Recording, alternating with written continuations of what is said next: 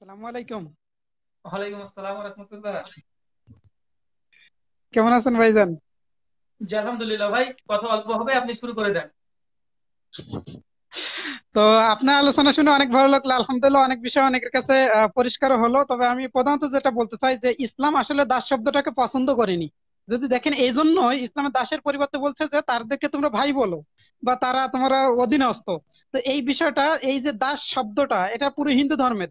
যদি আমরা দেখি যে ঈশ্বর শূদ্রকে দাসত্ব করার জন্য সৃষ্টি করছে। যদি মনুস্মৃতি আমরা 8 নম্বর অধ্যায়ের 413 থেকে 15 নম্বর শ্লোক গুলো দেখি, ভার্স গুলো দেখি, এখানে স্পষ্ট যে ঈশ্বর মানুষকে সৃষ্টি করেছেন দাস হওয়ার জন্য। আর ইসলাম এসেছে দাসকে মুক্ত হওয়ার জন্য। Totally opposite. দেখেন, ইসলাম দাস শব্দটাই বলতে দিচ্ছে না। আরেকটা জিনিস আমি একটু হাইলাইট করতে চাই, যে দাস প্রথা এই শব্দটা ইসলামের সাথে যায় না। কারণ হলো, ইসলামে দাস প্রথা থাকে না। যেমন আপনার কারো যদি সন্তান হয়, কোনো দাসের সন্তান হয়, তাহলে সে মুক্ত হয়ে যাচ্ছে। কোনো দাসের সন্তান হলে তাহলে সে দাস মুক্তি হয়ে যাচ্ছে। এটা হচ্ছে বাইবেলে। আমি একটু পরে বলবো। তো মনুসংহিতায় 8 নম্বর অধ্যায় 413 থেকে 15-তে যদি আমরা দেখি, এখানে পরিষ্কার যে যুদ্ধ থেকে ছিনিয়ে আনতে পারলে, যুদ্ধে জিততে পারলে তাদেরকে দাস বানিয়ে ফেলতে হবে। মনুস্মৃতি পরিষ্কার বলছে, একদম 1 নম্বর ভার্স, 8 নম্বর অধ্যায় 415 নম্বর শ্লোকের 1 নম্বর পয়েন্টেই সেখানে বলা হচ্ছে যে যুদ্ধ থেকে পাওয়া। তাই এখানে এই শব্দটা আসলে হিন্দু ধর্মের সাথে যাচ্ছে, ইসলামের সাথে না। ইসলামে তো তাকে এছাড়াও যদি আমরা সূরা তাওবা পড়ি, 9 নম্বর সূরার 11 নম্বর আয়াত, বলা হচ্ছে যে যদি কেউ ইসলাম গ্রহণ করে নেয় বা তাহলে তো তারা তোমাদের দিনই ভাই হয়ে যাবে। তাহলে দেখেন, এখানে দাস থাকছে না, দিনই ভাই হয়ে যাচ্ছে। তাহলে দেখেন, আপনি ওভারঅল যদি ইসলামকে দেখেন সব দিক থেকে, অনেক জায়গায় ইসলাম দাসের কথা বলছে। কারণ কি? কারণ অন্যান্য ধর্মে আছে। তাহলে এই বিষয়টার সাথে তো পরিচয় করাতে হবে, বা এই বিষয়টাকে যদি উৎখাত করতে হয়, তাহলে অনেক ক্ষেত্রে এটাকে সম্বোধন করছে। কিন্তু ফাইনালি ইসলাম মানুষকে দাস বলতে চাচ্ছে না, মানুষকে আল্লাহর দাস বলতে চাচ্ছে। যদি আমরা সূরা ফাতিহা পড়ি, আমরা বলি ইয়াকা নাবুদু ওয়া ইয়াকা নাস্তাইন, আমরা কেবল তোমারই দাসত্ব করি, তোমারই ইবাদত করি, তোমারই সাহায্য চাই। তাহলে দেখেন, এখানে কিন্তু মানুষ মানুষের ইবাদত করবে, মানুষ মানুষের দাসত্ব করবে, এটা ইসলাম বলে না। মানুষের দাসত্বকে বর্জন করে এক আল্লাহ সুবহানাহু ওয়া তাআলার দাসত্ব করার জন্যই মানুষকে সৃষ্টি করা হয়েছে, মানুষের দাস হিসেবে থাকার জন্যই না। তো আপনি বেশ সুন্দর করেই পরিষ্কার করলেন যে একটা অপশন আছে শুধুমাত্র দাস হওয়ার। সেটা হলো যে যুদ্ধক্ষেত্রে অমুসলিমদের সাথে চুক্তি, এছাড়া দাস হওয়ার কোনো অপশনই ইসলামে নেই। তো আলহামদুলিল্লাহ, এটা সবচেয়ে বেশি ভালো লেগেছে। আর এটাই হলো সবচেয়ে গুরুত্বপূর্ণ পয়েন্ট, এবং আজ আলোচনার প্রধান বিষয় এটা, যে দাস তৈরি করে অমুসলিমরা, আমরা না। তাহলে দাস অমুসলিমরা তৈরি করে, আমরা তৈরি করি না। আমরা কি করি? দাস মুক্ত করি। কিভাবে? আমরা সেটা সংক্ষেপে বলছি। স্বেচ্ছায় দাসকে মুক্তির কথা বলা হয়েছে কোরআনে অনেকগুলো জায়গাতে। সূরা বাকারা 2 নম্বর সূরা 177 নম্বর আয়াতে আছে। এছাড়া সূরা বালাদ 90 নম্বর সূরার 11 থেকে 13 নম্বর আয়াত, 12-13 নম্বর আয়াত পড়লে এখানে দেখবেন যে স্বেচ্ছায় দাস মুক্তি করার কথা বলা হচ্ছে। কোনো ফজিলতের কথা বলা হচ্ছে না, বলছে যে তুমি যদি করো একটা ভালো কাজ, তুমি দাস মুক্তি করে দাও। এছাড়া জাকাতের টাকা দিয়ে দাস মুক্তির কথা বলছে সূরা তাওবা 9 নম্বর সূরা 60 নম্বর আয়াতে। তাহলে দেখেন, প্রত্যেকটা জায়গায় আপনি কোরআন পড়েন, পাবেন দাস মুক্তির কথা। কিন্তু হিন্দু ধর্ম এবং বাইবেল আমাদেরকে বলছে যে আজীবন দাস করে রাখো। যদি আমরা বুক অফ এক্সোডাস পড়ি, 21 নম্বর অধ্যায়ের 6 এবং 7 নম্বর ভার্স, সেটা আপনিও জানেন। এখানে বলছে যে সারা জীবনের জন্য দাস করে রাখো। কিভাবে? তুরফুন দিয়ে কান ছিদ্র করে তাকে সারা জীবনের জন্য দাস করে রেখে দাও। দেখেন, শিখিয়ে দিচ্ছে একজন মানুষকে কি করে নির্যাতন করতে হয়।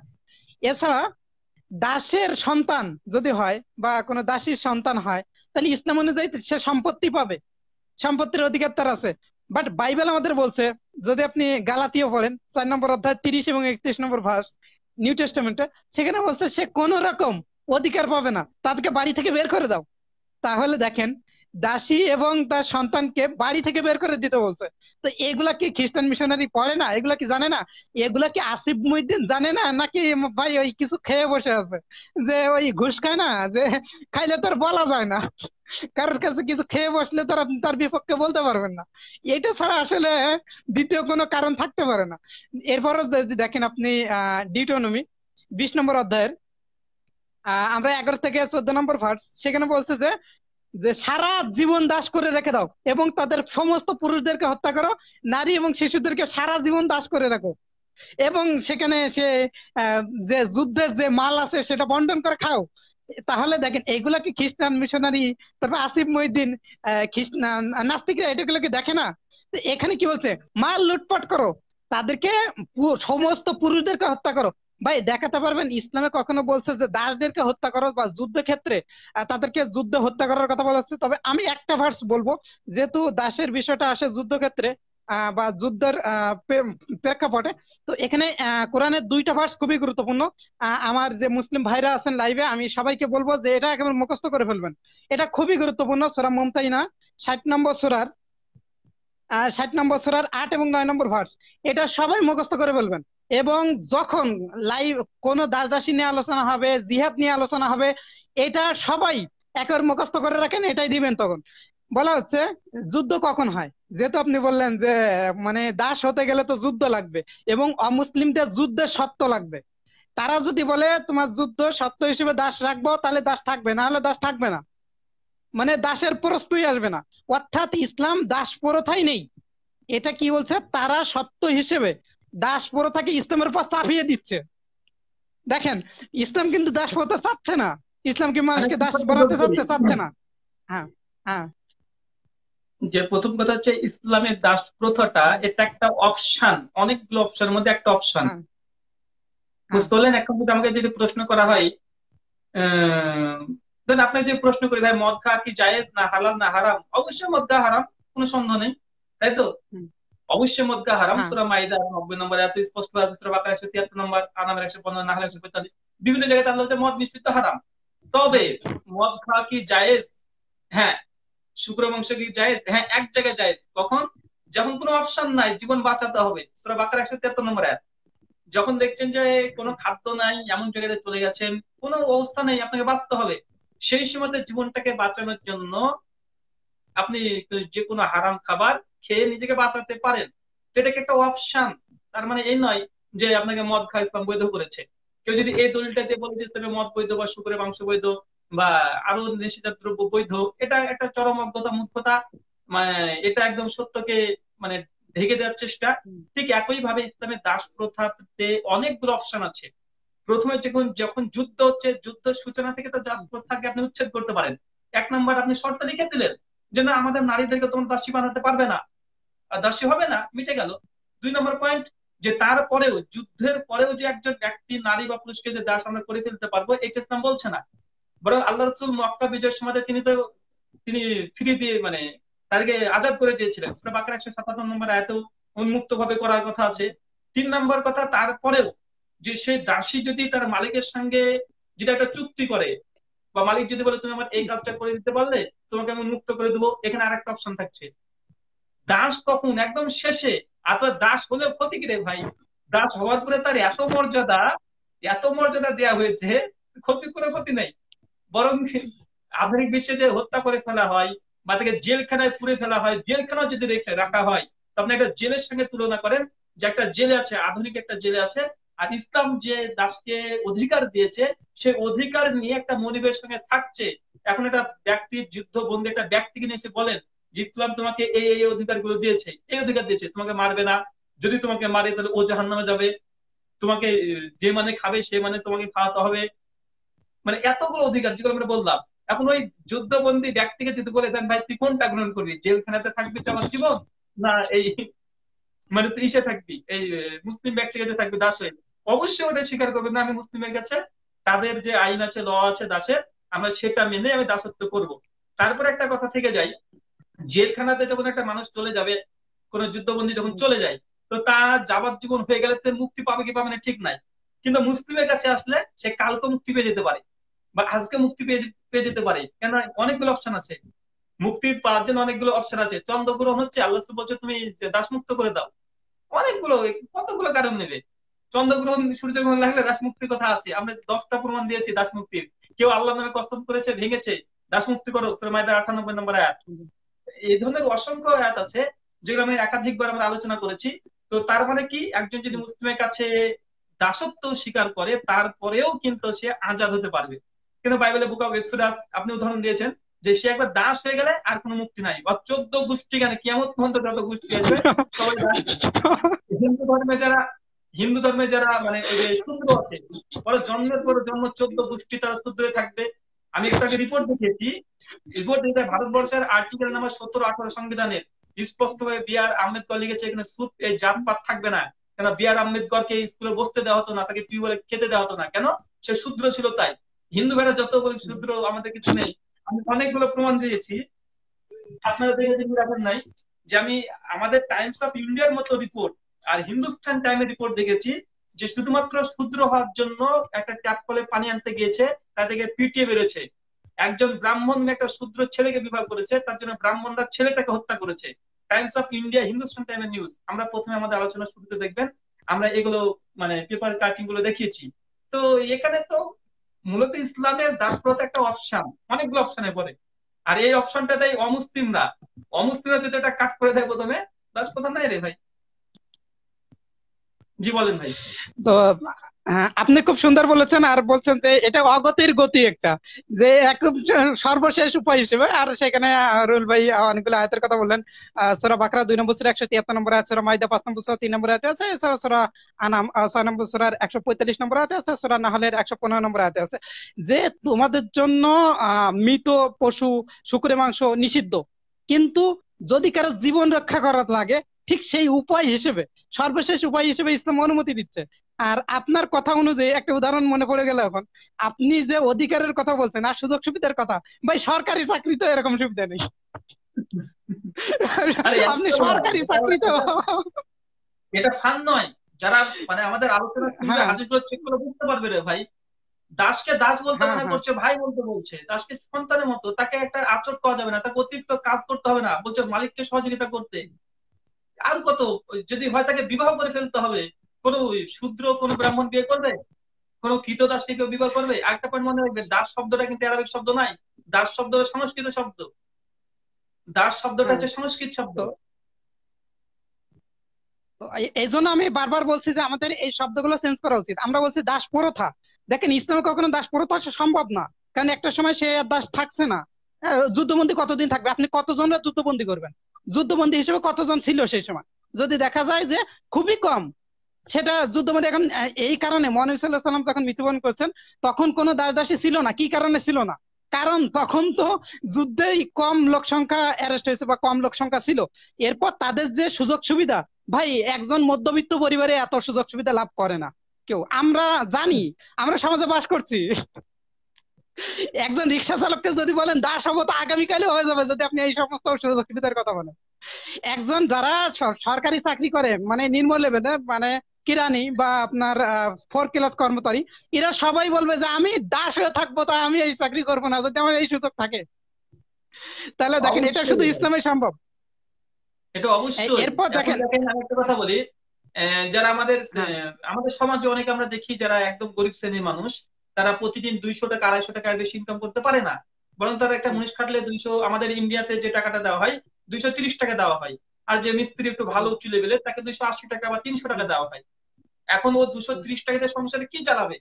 এখন যদি বলি কোটিপতি একজন ব্যক্তি, আমি ধরেন কোটিপতি ব্যক্তি, আমি যদি তাকে বলি যে ভাই তুই আমার কাছে থাকবি, খাবি, আর কিছু কিছু কাজ করে দিবি, তোকে মারবো না টারবো না, এই সমস্ত অধিকার ওকে দিয়ে দিলাম, ঠিক আছে, এবং জাকাতের টাকা ওকে দিব, জাকাতের টাকা দিব, ওকে সাদকা দিব, ওকে কুরবানির চামড়া দিয়ে দিব, ঠিক আছে, ওকে আমাদের এই ওসর বের হবে ওসর দিব, মানে জমির ওসর, ওকে তারপরে আমরা কি দিব আরো, আমরা তারপরে ফিতরার টাকাগুলো দিব, ফিতরার সম্পত্তি দিব, আবার খুশি মনে যদি করে ভালো কাজ করে খুশি মনে টাকা পয়সা দিব, ঠিক আছে, এত কিছু দিব।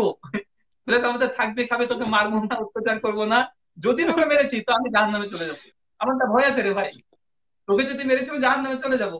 তো বলেন তো, এই রিক্সা চালিয়ে যে 220 টাকা ইনকাম করে, সে দৌড়তে দৌড়তে লাইন দাঁড়িয়ে দেবে মানে বাড়ির সামনে যে আমি আছি ভাই। এটা দাস প্রথা না, এটা দাস প্রথা কিভাবে হতে পারে? দাস প্রথা তো এটা নয়। দাস মানে ওর কোনো অধিকারই থাকবে না, মালিক যা ইচ্ছা তাই করবে, উঠতে বলে উঠবে, বসবে বলে বসবে, ওকে মারবে, কোনো কিছু বলার নেই, সমাজ কিছু বলবে না, রাষ্ট্র কিছু বলবে না। দাস প্রথা এটা, যে সমাজ কিছু বলবে না, রাষ্ট্র কিছু বলবে না, কেউ কিছু বলবে না। কিন্তু ইসলাম করে ভাই রাষ্ট্র মানে থাপ্পড়, মানে যদি সহিহ বুখারী মুসলিমের হাদিস, যদি একটা থাপ্পড় যদি মেরে দেয়, একটা নাক যদি কেটে দেয়, মালিকের একটা নাক কাটা পড়বে। এইসব রেফারেন্স আমরা একটু আগে দিয়েছি, তার জন্য বারবার রেফারেন্স দিচ্ছি না, আমাদের প্রথম আলোচনা শুনলে বুঝতে পারবেন। তো এর চাই তার কি সুবিধা নিবে? আর আমরা তো উদাহরণ দিয়েছি, এরপর আমার একটা জেলে হাদিস, না করলেও তাও পারবে না, যদি বলেন না জেলে দিয়ে দিবে, যুদ্ধবন্দীকে জেলে দিবে, বা জেলেও গিয়ে কি কোনো স্বাধীনতা নেই, এই খুপড়ো একটা ঘরের মধ্যে বসে থাকবে, একটা ছোট্ট একটা ঘর, ওখানে কি করবে ভাই রে ভাই? ভাই জেলে তার জৈবিক চাহিদা পূরণ করবে কে? আপনি ওই তো জেলের মানে কথা বলছেন, আপনি তো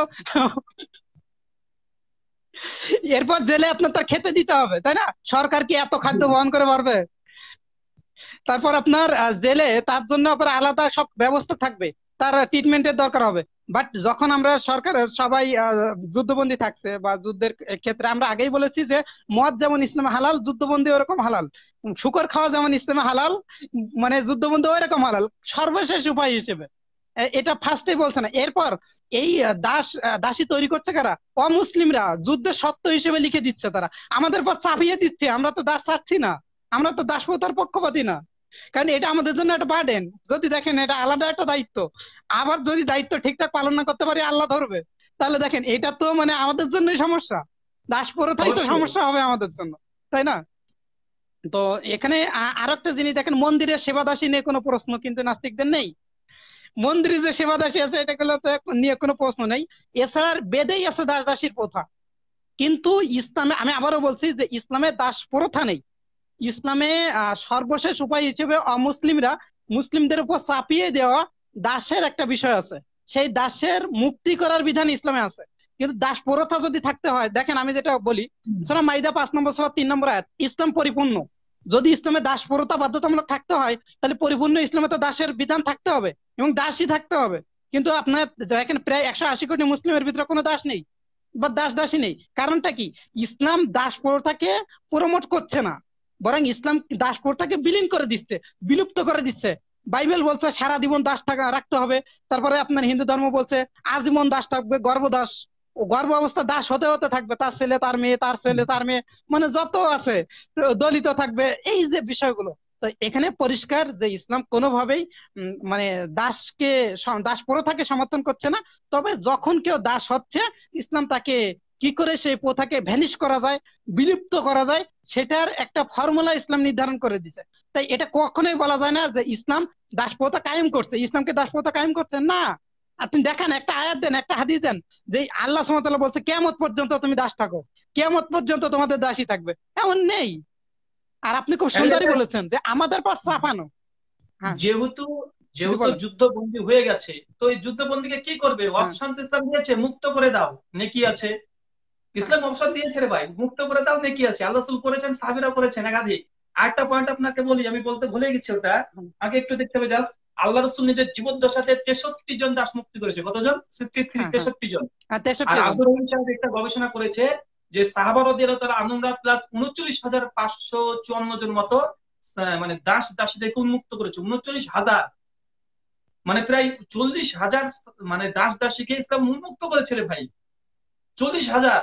আব্দুর রহিম সাহেবের দেখবেন একটা বই আছে, মানে অনেক ভালো বই বইটা, গবেষণা মানে গবেষণাধর্মী বই, তার ইসলামে দাস প্রথা 39 পৃষ্ঠাতে তিনি গবেষণাটাকে নকল করেছেন। আর এটা বিভিন্ন হাদিস থেকে তিনি দিয়েছেন যে এই যুদ্ধের সময়তে এতগুলো দাসকে মুক্ত করা হয়েছে, এই কাজের জন্য সাহাবীরা এটাকে মুক্ত করেছে, প্রমাণিত। এটা কোনো মানে আন্দাজের ঢিল মেরে বলে দিয়েছে এমনটা নাই।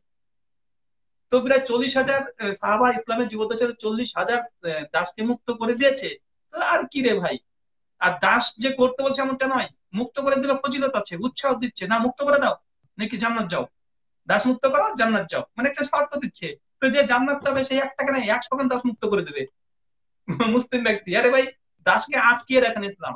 ইসলাম চায় যে দাস পৃথিবীতে যত আছে সব উন্মুক্ত হয়ে যায়। তার জন্য তো আল্লাহর নামে যদি কেউ শপথ করে, তাও বলছে না দাস ছাড়তে হবে, সূর্যগ্রহণ লেগেছে তুই দাস ছাড়।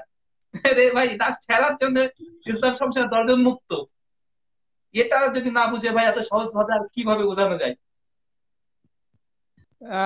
এখানে যে বিষয়টা ভাই, ওই যে বলছিলাম শুরুতে, যদি কিছু খেয়ে বসে থাকে আর যদি খ্রিস্টান মিশনারি আর মানে মানে ইসলাম বিদ্বেষীদের দালালি করে, তাহলে তো সে এই কথা বলবে না ভাই। তাহলে তার এটা পেশা, তার এটা সারা দিন রাতের কাজ এটা। আপনি কি তার মানে তার আপনার কথা যদি শুনতে হয়, তাহলে সে তার এই যে মদ খাওয়ার টাকা পাবে না। তাহলে তো মনে করেন সমস্যা তো এইখানেই। তাদের যে মদ খেতে টাকা লাগে এই বিষয়গুলো পাবে না। তো আরো অনেক বিষয় ছিল, আমি একটু সংক্ষেপে শেষ করছি, না হলে আপনারও অনেক রাত হয়ে গেছে। এখানে দেখা যাচ্ছে সেই বিষয়টা বা সালাতের বিষয় আছে। তো আমরা এখানে সংক্ষেপে যে কথা বলতে চাই, যে আমি জোরালো দাবি আমার এটা, যে ইসলামে কোনো দাস প্রথা নেই, ইসলামে দাসত্বের একটা বিষয় আছে, সেটা। আচ্ছা, যাই হোক, আমাদের শারিয়ার ভাইয়ের তো লাইনটা কেটে গেল মনে হচ্ছে, তো আমি কিছুক্ষণ কথা বলি। তো মূল কথা হচ্ছে এটা যে শারি ভাই যেটা বলতে চাইছিল আমিও সেটা একটু ক্লিয়ার করে দিই। ইসলামের দাস মানে যুদ্ধ বন্দীদেরকে মুসলিমদের আয়ত্তাধীনে নিয়ে এসে কিছুদিনের জন্য তাকে রাখা হয়, কিছুদিনের জন্য রাখা হয়, চিরস্থায়ী নয়। জেল যেমন যাবজ্জীবন একটা কারাদণ্ড হয়, একটা জায়গাতে আবদ্ধ থাকতে হয়, ওখানে সেই যাবজ্জীবন যে চোর বা ডাকাত বা যে ব্যক্তি থাকবে যুদ্ধবন্দী, তার কোনো অধিকার নেই, কোনো অধিকার নেই। ওই মানে আপনার জেল সম্পর্কে সকলেই জানে, এখানে ব্যাখ্যা করার কিছু নেই। কিন্তু ওই যুদ্ধবন্দীর কে মুসলিমরা কি করে, তার নিজের পরিবারের সঙ্গে মিলিত করে, তাকে খাওয়ায় পড়ায়, কিছু স্বাভাবিক কাজকর্ম করিয়ে নাই, উঁচু বাচু কোনো কিছু নয়। তো এখন বলেন তো সাধারণভাবে কোনটা উত্তম, যে যুদ্ধবন্দীদেরকে জেলে পাঠিয়ে দেয়, তাকে কষ্টের মধ্যে রাখা, তার জৈবিক একটা চাহিদা আছে, সাংসারিক একটা জীবন আছে, কিছু পাবে না, কোনো কিছু পাবে না, একাকী।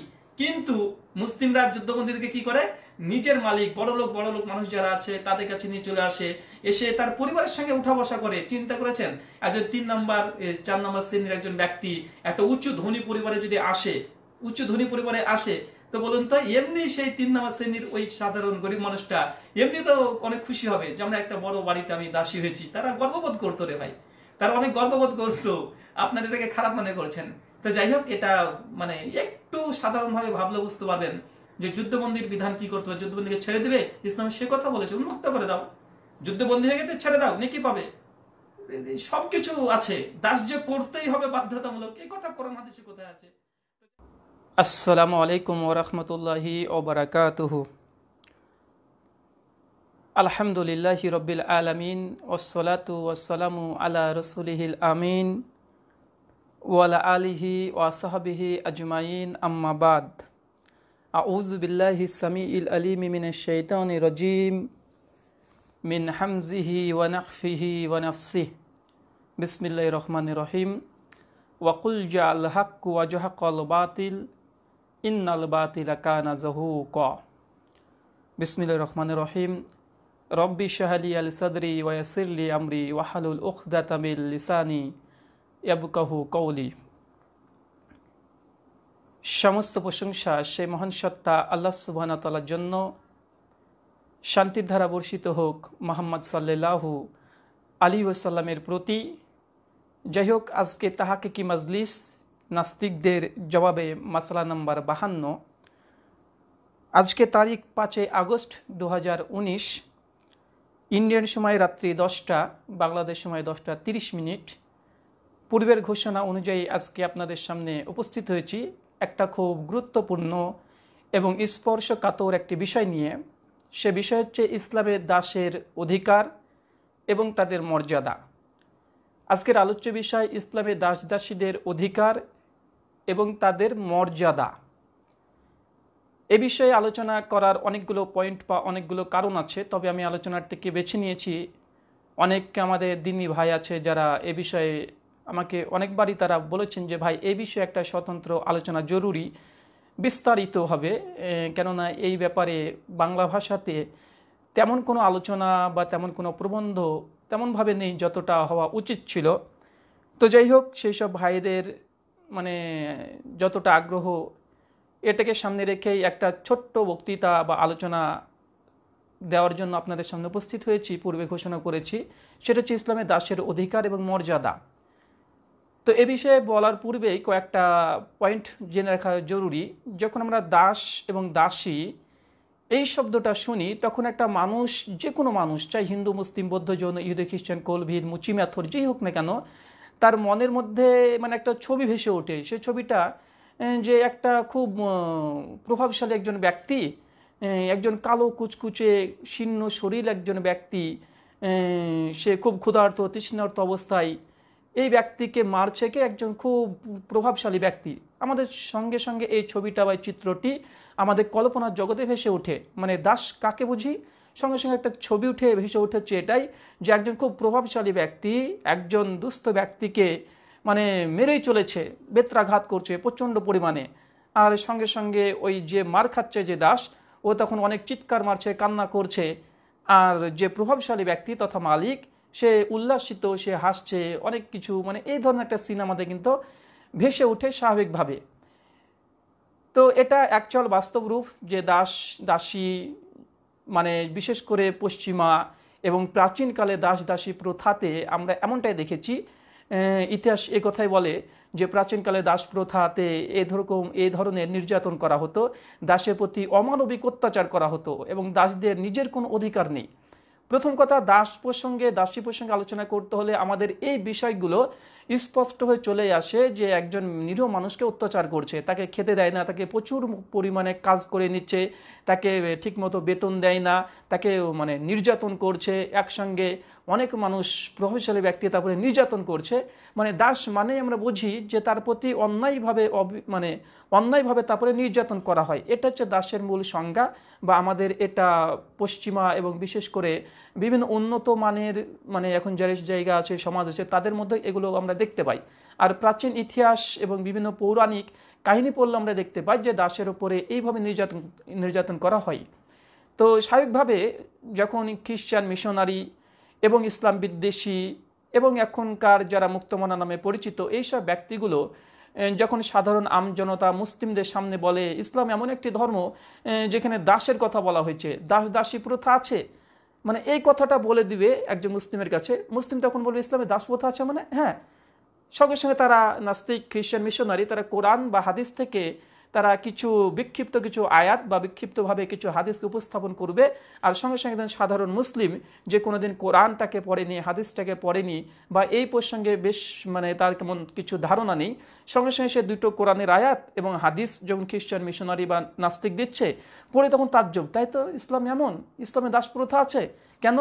কেননা ওই মুসলিম ভাই বা অমুসলিম যে প্রথম দাস প্রথা সম্পর্কে শুনে তার মনে আগের মধ্যে ঢুকে আছে, তার অন্তরে একটা ছবি আছে যে দাস প্রথা মানে এটাই যে এই দাসের কোনো অধিকার নেই, সে নির্যাতিত, তাকে অন্যায়ভাবে মারা হয়, তাকে খেতে দেওয়া হয় না, প্রচুর পরিমাণে তাকে কাজ করে নেওয়া হয়, তাকে ঘুমানোর সময় দেওয়া হয় না, সবসময় ধমকের উপরে রাখে, সবসময় মারের উপরে রাখে, মানে এই সিনগুলো যে ভেসে ওঠে তার জন্য দাস প্রথাটাকে সম্পূর্ণ খারাপ মনে করে। তো যাই হোক, আমরা প্রথমে একমত যে দাসীর উপরে অমানবিকভাবে অত্যাচার করা, নির্যাতন করা এবং সমাজ থেকে তাকে বয়কট করা বা বিভিন্ন দিক থেকে তাকে বয়কট করা, এগুলো আমরাও মুসলিমরাও আলহামদুলিল্লাহ আমরা এগুলোকে নিন্দা জানাই, ধিক্কার জানাই। যারা মানুষ সে দাস হোক বা আজাদ হোক, যাদের উপরে এমন নির্যাতন করা হয় আমরা ধিক্কার প্রতিবাদ জানাই, এটা নিকৃষ্ট কাজ অবশ্যই। কিন্তু আমরা ইসলামে কখনোই দাসের উপর নির্যাতন করা এগুলোকে কখনোই সাপোর্ট করে না। আমরা আলোচনা করব যে দাস প্রথা যেটা আমরা প্রাচীন যুগ থেকে দেখে আসছি, বিভিন্ন ছবি দেখে আসছি, আর ইসলামে যে ব্যাপারগুলো বলা হয়েছে এ প্রসঙ্গে আকাশ আর জমিন পার্থক্য আছে। এই বিষয়গুলো আপনাকে সংক্ষিপ্তভাবে আমি টোটালি 5টা অধ্যায় বা 5টা শিরোনাম, টোটাল 30টা বিষয় নিয়ে আলোচনা করব এবং ইসলামে দাস প্রথা কেন বিলুপ্ত করা হয়নি। অনেক অভিযোগ করে ইসলাম এত ভালো ধর্ম, এত মানবিক ধর্ম, তারপরে কেন ইসলামের দাস প্রথাকে এখন পর্যন্ত কেন বয়কট বা এটাকে মানসুখ বা বাতিল করা হয়নি। তো এই বিষয়টা আমরা আলোচনা করব। তো প্রথম মতো মনে রাখবেন যে দাস মানুষকে, একজন সাধারণ মানুষকে দাস কিভাবে বানানো যায় বা কিভাবে বানানো হতো। যদি আমরা প্রাচীন ইতিহাসগুলো দেখি বা বিভিন্ন পৌরাণিক কাহিনীগুলো আমরা দেখি, পৌরাণিক বইপত্র নথিপত্র পড়ি, আমরা দেখি যে দাস বানানো বেশ কয়েকটা পর্ব বা বেশ কয়েকটি পদ্ধতি মানুষ গ্রহণ করত। প্রথম, যার শক্তি আছে, ক্ষমতা আছে, সে মানে যখন তখন যে কোনো মানুষকে দাস বানিয়ে ফেলতে পারতো। কেমন? দেখা যাচ্ছে একজন মানুষ, 2-4 জন মানুষ রাস্তা দিয়ে যাচ্ছে, আর প্রভাবশালী 2-4 জন গুন্ডা, বদমাশ বা আপনি বলতে পারেন ছিনতাইকারী বা ডাকাতের সর্দার, এইসব ব্যক্তিগুলো ওই 2-4 জন মানুষের পথযাত্রীর উপরে আক্রমণ করে তাকে ধরে নিয়ে তাকে দাস হিসাবে রেখে দিত। এটা একটা পদ্ধতি। 2 নম্বর পদ্ধতি, দাস মানুষকে, স্বাধীন মানুষকে দাস বানানো, প্রাচীন পদ্ধতি যেটা যে যুদ্ধ পরাজিত ব্যক্তিদেরকে দাস বানানো। 3 নম্বর আরেকটা পদ্ধতিতে দাস বানানো হতো প্রাচীন ইতিহাসে, যেগুলো এখনো বিভিন্ন জায়গাতে হয়, এমনকি আমাদের ভারতবর্ষেও আজ থেকে 50 বছর আগেও ছিল। যারা খুব ধনী বা অনেক সম্পত্তি আছে, তারা গরিব দুস্থ মানুষদেরকে তারা টাকা পয়সা দিত।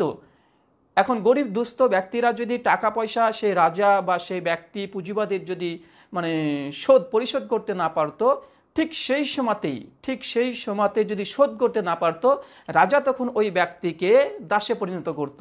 এইভাবে বিভিন্ন মানুষ এদেরকে দাসের মধ্যে তারা এনেছে বা তাকে দাসত্বের মধ্যে আবদ্ধ করে ফেলেছিল। এগুলো ইতিহাস সকলে আমরা জানি।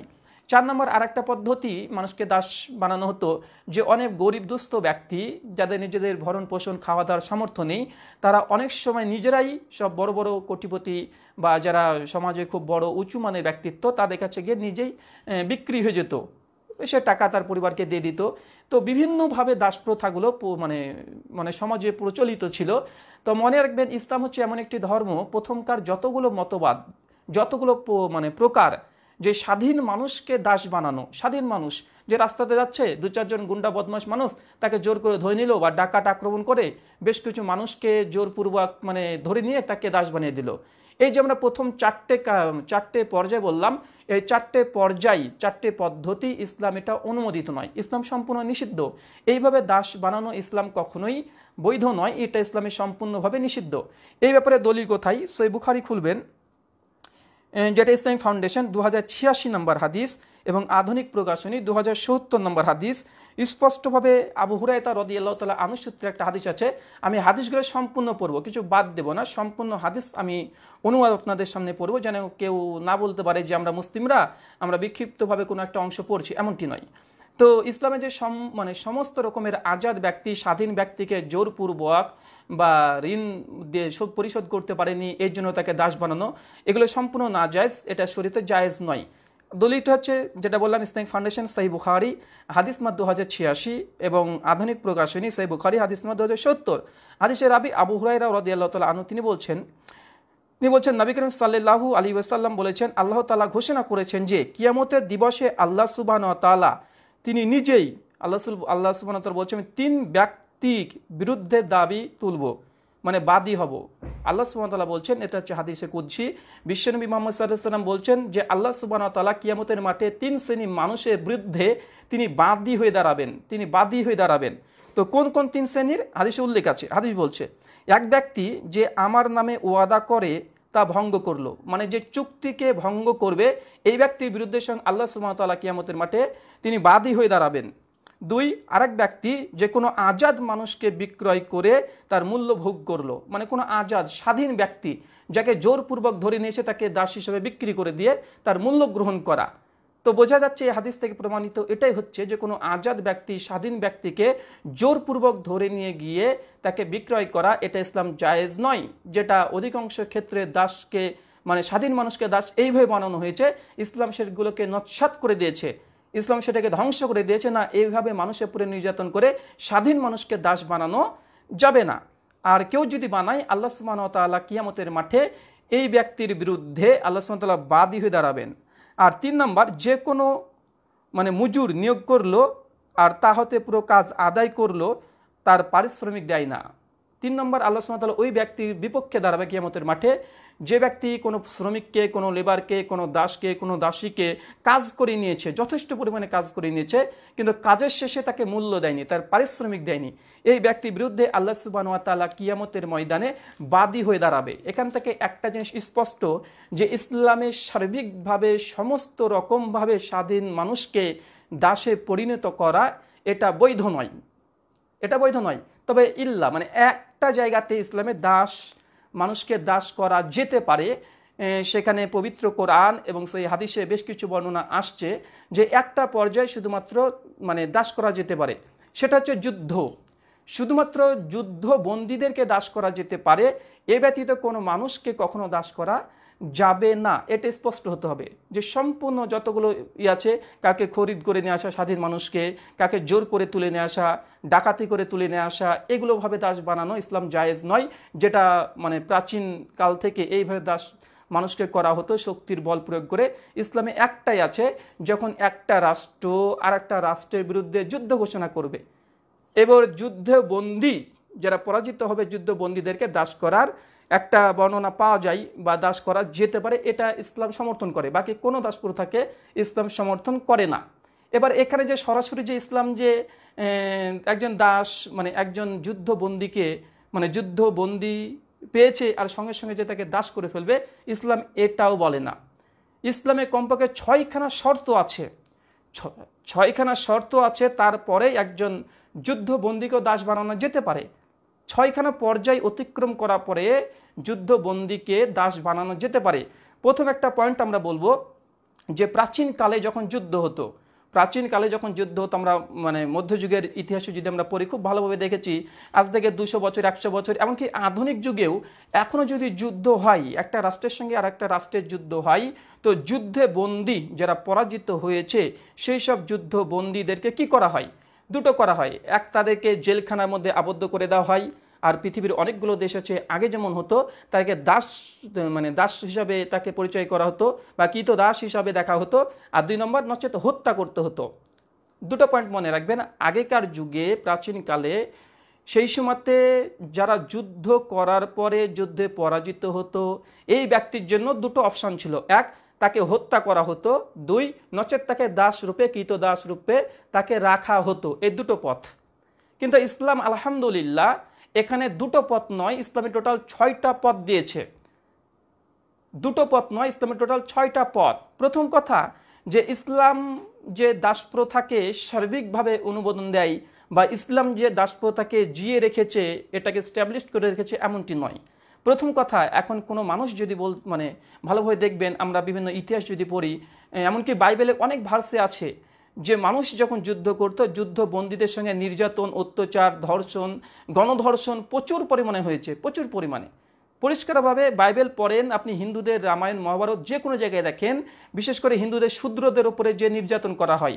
এমনকি আধুনিক যুগে আমাদের এই ভারতবর্ষে এখন পর্যন্ত আমরা দেখেছি যে যুদ্ধবন্দী না স্বাধীন যারা শূদ্র তাদেরকে মন্দিরে উঠতে দেওয়া হয় না, তাকে মানে টিউবওয়েলে স্পর্শ করতে দেওয়া হয় না আধুনিক যুগেও। তো যারা শূদ্র এদেরকে কৃতদাসের মতোই দেখা হয়। তো এমন আধুনিক যুগে এমন আছে, আমি জাস্ট কয়েকটা রিপোর্ট দেখাবো যে আধুনিক যুগে মানুষের সঙ্গে কিভাবে মানে কৃতদাসের মতো ব্যবহার করা হয়, প্রাচীনকালে কৃতদাসের সঙ্গে যেমন ব্যবহার করা হতো ঠিক ওইভাবে ব্যবহার করা হয়। আমি কয়েকটা রিপোর্ট দেখাবো আধুনিক যুগের, এমন রিপোর্ট আমাদের কাছে কয়েকশোর উপরে আছে আলহামদুলিল্লাহ। তো আমি কিছু রিপোর্ট আপনাদেরকে দেখাবো। দেখেন, এটা হচ্ছে হিন্দুস্তান টাইমের রিপোর্ট। হিন্দুস্তান টাইম আমাদের ভারতবর্ষের বিখ্যাত হিন্দু সংগঠনদের তরফ থেকে হিন্দুস্তান টাইম ছাপানো হয়, কোনো মুসলিমদের প্রকাশনী না। এটা ছাপানো হয়েছে মে মাসের 28 তারিখ 2015, মে মাসের 28 মে 2015-তে। এখানে একটা নিউজ দিয়েছে হিন্দুস্তান টাইমে যে একটা হিন্দু একজন শূদ্র সেই ব্যক্তিকে আগুন দিয়ে জ্বালিয়ে দিয়েছিল উচ্চ বর্ণে ব্রাহ্মণরা। কারণ একটাই ছিল, কারণ এটাই যে সে ব্রাহ্মণদের মন্দিরের সামনে একটা টিউবওয়েল ছিল, সেই টিউবওয়েল থেকে সে পানি নিয়ে এসেছিল বা টিউবওয়েলকে স্পর্শ করেছিল।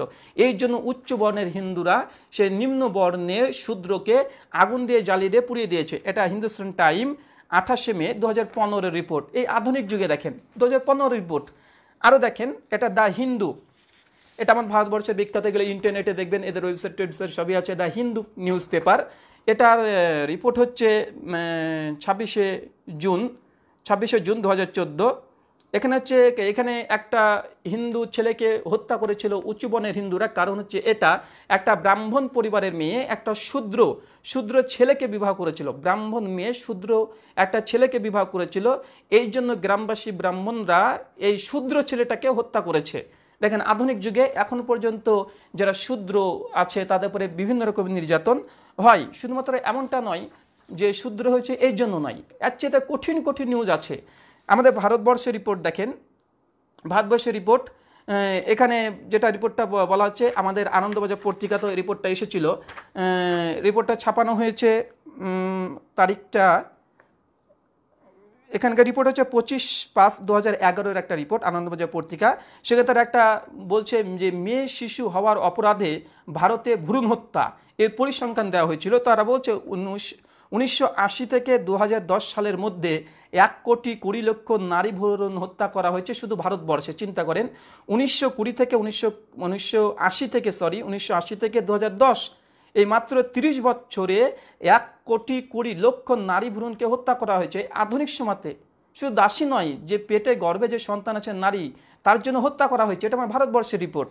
আরও দেখেন, বাংলাদেশ থেকে রিপোর্ট আমি পেয়েছিলাম, আল ইনসাফ থেকে ছাপিয়েছিল। আল ইনসাফ বাংলাদেশে একটি পত্রিকা, এবং এখানে তারা নিউজ দিয়েছিল 29 নভেম্বর 2015।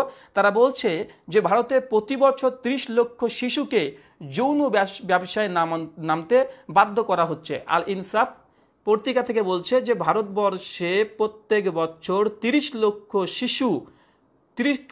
লক্ষ শিশুকে যৌন ব্যবসায় নামতে বাধ্য করা হচ্ছে। চিন্তা করেন, আল ইনসাফ 29 নভেম্বর 2015 রিপোর্ট। এই আধুনিক যুগে দেখেন নারীদেরকে যৌন ব্যবসায়ী অর্থাৎ যৌন দাসী হিসাবে বাধ্য করছে মানুষ। আরও দেখেন বাংলাদেশের যুগান্তরের রিপোর্ট, আমাদের ভারতবর্ষের একটা রিপোর্ট পেশ করেছে 8 ডিসেম্বর 2014। 8 ডিসেম্বর 2014 একটি রিপোর্ট। সেখানে বলা হচ্ছে যে পরকীয়ার রাজ্য গুজরাটে 98% পিতৃত্ব হচ্ছে মিথ্যা। চিন্তা করেন, গুজরাট আমাদের সরকারের দেশ, নরেন্দ্র মোদী সরকার ওখানে ক্ষমতা আছে। এটা নিউজটা ছাপিয়েছে 8 ডিসেম্বর 2014। পরিষ্কার বলছে পরকীয়ার রাজ্য হচ্ছে গুজরাট, যেখানে 98% মানুষের পিতৃত্ব মিথ্যা, মানে কার সঙ্গে কে কি করেছে এটা কেউ জানে না। চিন্তা করেছেন? তো এইভাবে যদি শুধু নিউজগুলো আমি পড়তে শুরু করি তো আলহামদুলিল্লাহ ঘন্টার পর ঘন্টা সময় চলে যাবে। অসংখ্য নিউজ আছে। দেখেন আধুনিক যুগে নারীদের সঙ্গে কেমন অত্যাচার, নারীদের সঙ্গে অত্যাচার কেমন হচ্ছে আধুনিক যুগে। প্রাচীনকালের কথা বাদ দিয়ে দেন, কি এখানে বলছে 2015 সালের 5 অক্টোবর নিউজটা ছাপিয়েছে এবিপি, আমাদের যেটা প্রতিদিন পেপার। তারা বলছে কর্তব্যরত মহিলা কনস্টেবলকে ধর্ষণ করেছে 3 পুলিশ কর্মী। মানে পুলিশ, একজন মহিলা পুলিশকে ধর্ষণ করেছে কে? আয়োজন থানার ওসি এবং তার সহকর্মী যারা আছে তারা ধর্ষণ করেছে আধুনিক যুগেও।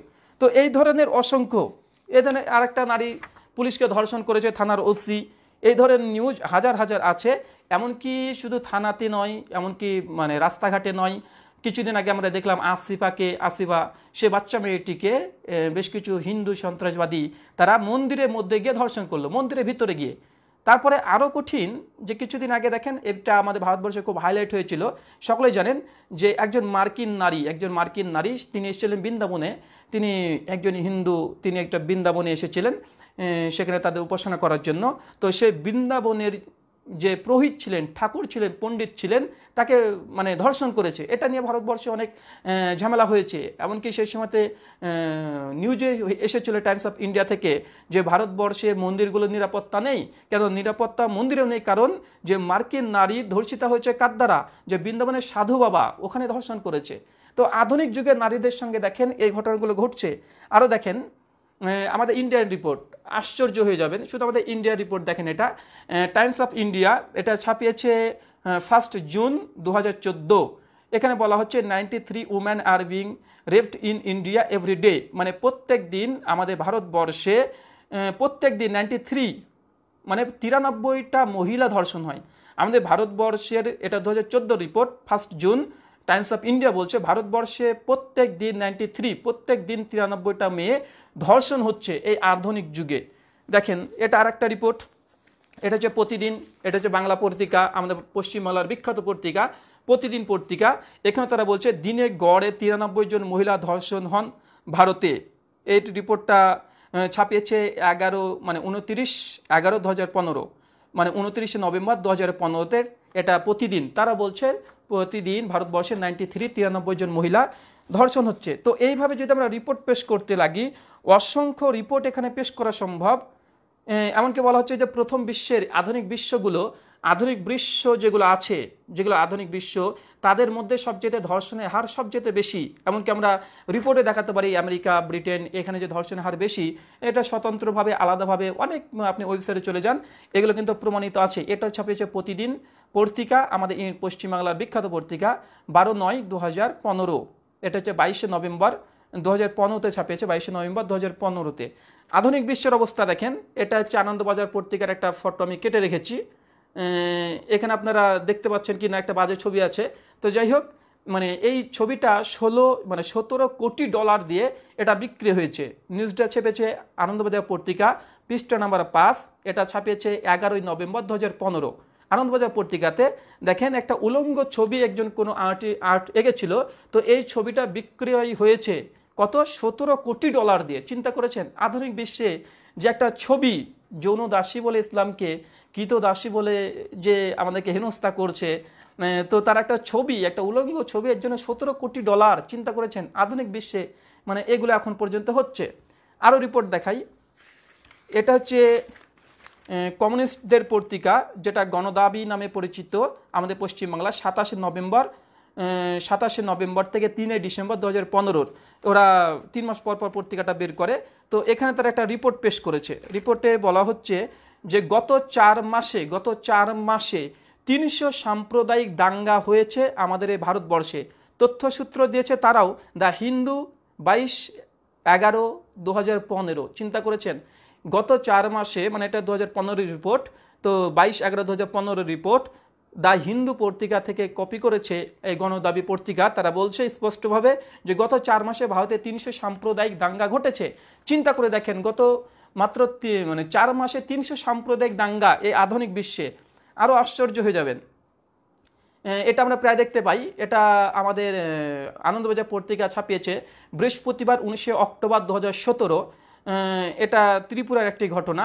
ছবিটা দেখলে বুঝতে পারবেন যে কালী পুজোর সময়তে এই যে বাচ্চা ছেলেকে দেখছেন, এই বাচ্চা ছেলেটাকে বলি দেওয়ার জন্য এই পুরোহিত তিনি ধরে নিয়ে গিয়েছিলেন, অবশেষে পুলিশ জানতে পারে। তো যাই হোক, এই ধরনের খবর আমাদের ভারতবর্ষে অ্যাভেলেবেল। বিশেষ করে কালী পূজা যখন অমাবস্যা হয় সেই সময়তে দেখবেন যে অনেক ঠাকুর পুরোহিত তান্ত্রিক যারা আছে তারা নরবলি দেয়, আমাদেরকে বলে যে কুরবানি বলি দিই, এই জন্য অনেক তাদের আপত্তি। তো যাই হোক, তারা নরবলি দেয়। আর এটা আমাদের ভারতবর্ষের একাধিক নিউজ, আপনি কালী পুজোর পরে, মানে কালী পুজোর পরের দিন পেপার আপনি ঘেটে দেখেন, অসংখ্য এরকম পাবেন যে অমুক তান্ত্রিক একটা নর বলি দিয়েছে, একটা ছেলেকে বলি দিয়েছে, একটা মেয়েকে বলি দিয়েছে, অথচ আমাদেরকে আপত্তি করে যে আমরা কুরবানি করি এটা নিয়ে। তো যাই হোক, আমি যেটা বলতে চাইলাম যে বর্তমান গোটা ভারতবর্ষের প্রেক্ষাপট দেখেন, আন্তর্জাতিক প্রেক্ষাপট দেখেন, নারীদের উপরে এত অত্যাচার, নারী ভ্রূণ হত্যা করছে, তো এগুলো নিয়ে কোনো কথা নেই। এখন সার্বিক কথা হচ্ছে এটা যে ইসলামে যে দাস প্রথা এবং প্রাচীনকাল থেকে যে দাস প্রথা হয়ে আসছে, এমনকি এখন পর্যন্ত আধুনিক যুগেও দাস প্রথা আছে, এর মধ্যে অনেক পার্থক্য। প্রথম পার্থক্য হচ্ছে এটা, ইসলামে কোনো স্বাধীন ব্যক্তিকে দাস বানানো যাবে না, জোরপূর্বক কাউকে দাস বানানো যাবে না।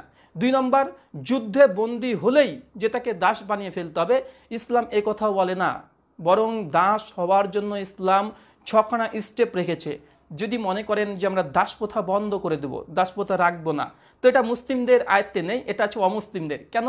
যখন আপনি যুদ্ধ করবেন, যখন যুদ্ধ, একটা রাষ্ট্র আর একটা রাষ্ট্রের বিরুদ্ধে যুদ্ধ করছে, তো সেই সময়তে রাষ্ট্রনেতা যদি বলে দেয়, এটা ঘোষণা করে দেয়, দেখুন আমরা যদি যুদ্ধে পরাজিত হই তাহলে এই শর্ত হবে যে আমাদের নারী, আমাদের ছেলে বা আমাদের নারী বা আমাদের যারা নারী বা পুরুষ, এদেরকে দাস করতে পারবেন না। এটা যদি স্বাক্ষর, এটা যদি চুক্তি হয়ে যায়, তো এখানে তো আর কোনো মানুষই তখন দাস হবে না।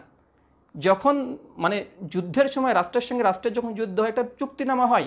যখন বিশ্বনবী মুহাম্মদ সাল্লাল্লাহু আলাইহি ওয়াসাল্লাম হুদায়বিয়ার সন্ধির সময়তে তিনি চুক্তি করেছিলেন, এমনকি সাহাবা রাদিয়াল্লাহু তাআলা আনহুদেরকে তিনি ফিরিয়ে দিয়েছিলেন কাফেরদের কাছে। কেন? চুক্তি হয়েছিল। কারণ চুক্তি ভঙ্গ করা যাবে না, চুক্তি ভঙ্গ করলে আল্লাহ সুবহানাহু ওয়া তাআলা কিয়ামতের মাঠে তাদের বিপক্ষে প্রতিবাদ করে দাঁড়াবেন, যেটা সহিহ বুখারী ইসলামিক ফাউন্ডেশন হাদিস নম্বর 2086 থেকে আমরা দেখিয়েছি, এবং মিশকাত হাদিস নম্বর 30 দেখেন, ওখানেও আছে। তো যদি দাস প্রথা যদি বিলুপ্ত করতে হয়, এটা ইসলাম মুসলিমদের কাছে এটা নেই, বরং যখন এক রাষ্ট্র আর এক রাষ্ট্রের বিরুদ্ধে যখন মানে যুদ্ধ ঘোষণা করবে, সেই সময় 2 দেশের রাষ্ট্রনেতা তারা বেশ কিছু নীতিমালা, বেশ কিছু শর্ত রাখবে, যেটা ইসলামে অনুমোদিত। এই শর্তের মধ্যে অমুসলিমরা যদি বলে, আমরা অমুসলিমরা যদি হেরে যাই, সেক্ষেত্রে আমাদের নারী পুরুষকে তোমরা দাসী করতে পারবে না, এটা যদি শর্ত দিয়ে দেয়, তারপরে যদি যুদ্ধ করে, অবশ্যই মুসলিমরা তখন তাদের ওই বন্দীদেরকে দাস করতে পারবে না। প্রথমে ক্লিয়ার হয়ে গেল যে এটা যদি কথা করে নাই তাহলে আর হবে না। এখন যদি অমুসলিমরা যদি বলে, না, মুসলিমরা যদি হেরে যাও, তাহলে তোমাদের যে নারী পুরুষ আছে আমরা দাস বানিয়ে ফেলবো, আর আমাদের নারী পুরুষ যেগুলো আছে তোমরা দাস বানিয়ে ফেলবে, তো এটা তখন তো তাদের ম্যাটার। তো ইসলাম স্পষ্ট হয়ে বলেছে এখানে শর্ত আপনি দিতে পারেন, শর্ত দিয়ে যুদ্ধ করতে পারেন। যদি শর্তে এটা উল্লেখ থাকে যে নারী পুরুষকে দাস বানানো যাবে না, ইসলাম বানাবে না, সমস্যা নেই। এবার তারপরে হচ্ছে দ্বিতীয় পয়েন্ট, যে একজন মানুষ তারপরেও দেখাচ্ছে না, এখানে তারা শর্ত দিল, মানে শর্ত তারা প্রয়োগ করলো না যে আমাদের নারী পুরুষকে দাস বানানো যাবে কি যাবে না, যুদ্ধের আগে।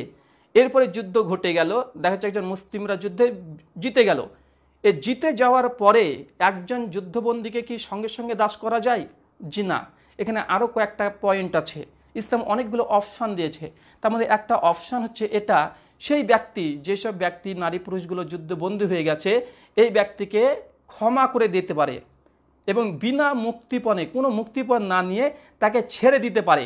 যেমন বিশ্বনবী মুহাম্মদ সাল্লাল্লাহু আলাইহি সাল্লাম তিনি বদরের মক্কা বিজয়ের সময়তে, মক্কাকে যখন বিজয় করে ফেললেন, লক্ষ লক্ষ সব ইহুদি আছে, লক্ষ লক্ষ অমুসলিম ছিলেন, নন মুসলিম ছিলেন, আল্লাহ রাসূল বললেন তোমাদেরকে সবাইকে ক্ষমা করে দিলাম, তোমরা থাকো, কোনো সমস্যা নেই।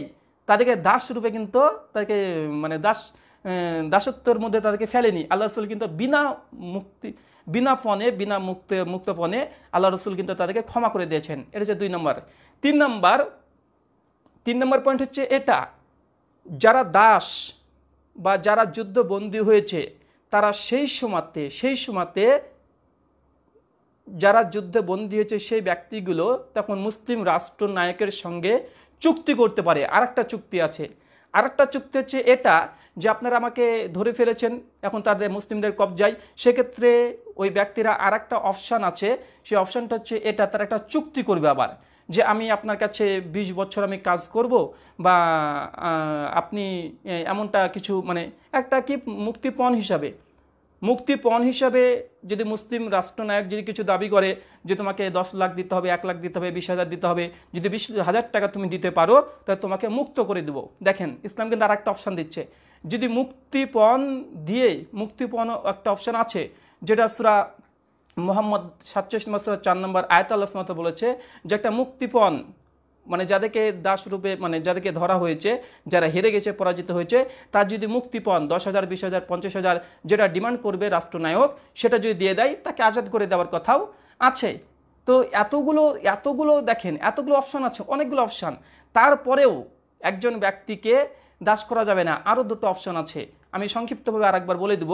আর 4 নম্বর অপশান হচ্ছে এটা, যে সেই ব্যক্তির কাছে যদি অর্থ না থাকে, টাকা পয়সা না থাকে, যাকে ধরা হয়েছে, সেক্ষেত্রে একটা অপশন হচ্ছে এটা, যে সে তখন আরেকটা চুক্তি করতে পারে, যে ঠিক আছে আপনি 20,000 টাকা বা 50,000 টাকা চেয়েছেন, তো আমি আপনার কাছে 10 বছর কাজকর্ম করে আপনাকে আমি এই টাকাটা পরিশোধ করে দিব। বা রাষ্ট্রনায়ক বলতে পারে যে তুমি যদি আমার এই কাজটা করে দিতে পারো, তাহলে সেক্ষেত্রে তোমাকে আমি আজাদ করে দিব। মানে রাষ্ট্রনায়কের কাছ থেকে একটা শর্ত নিতে পারে।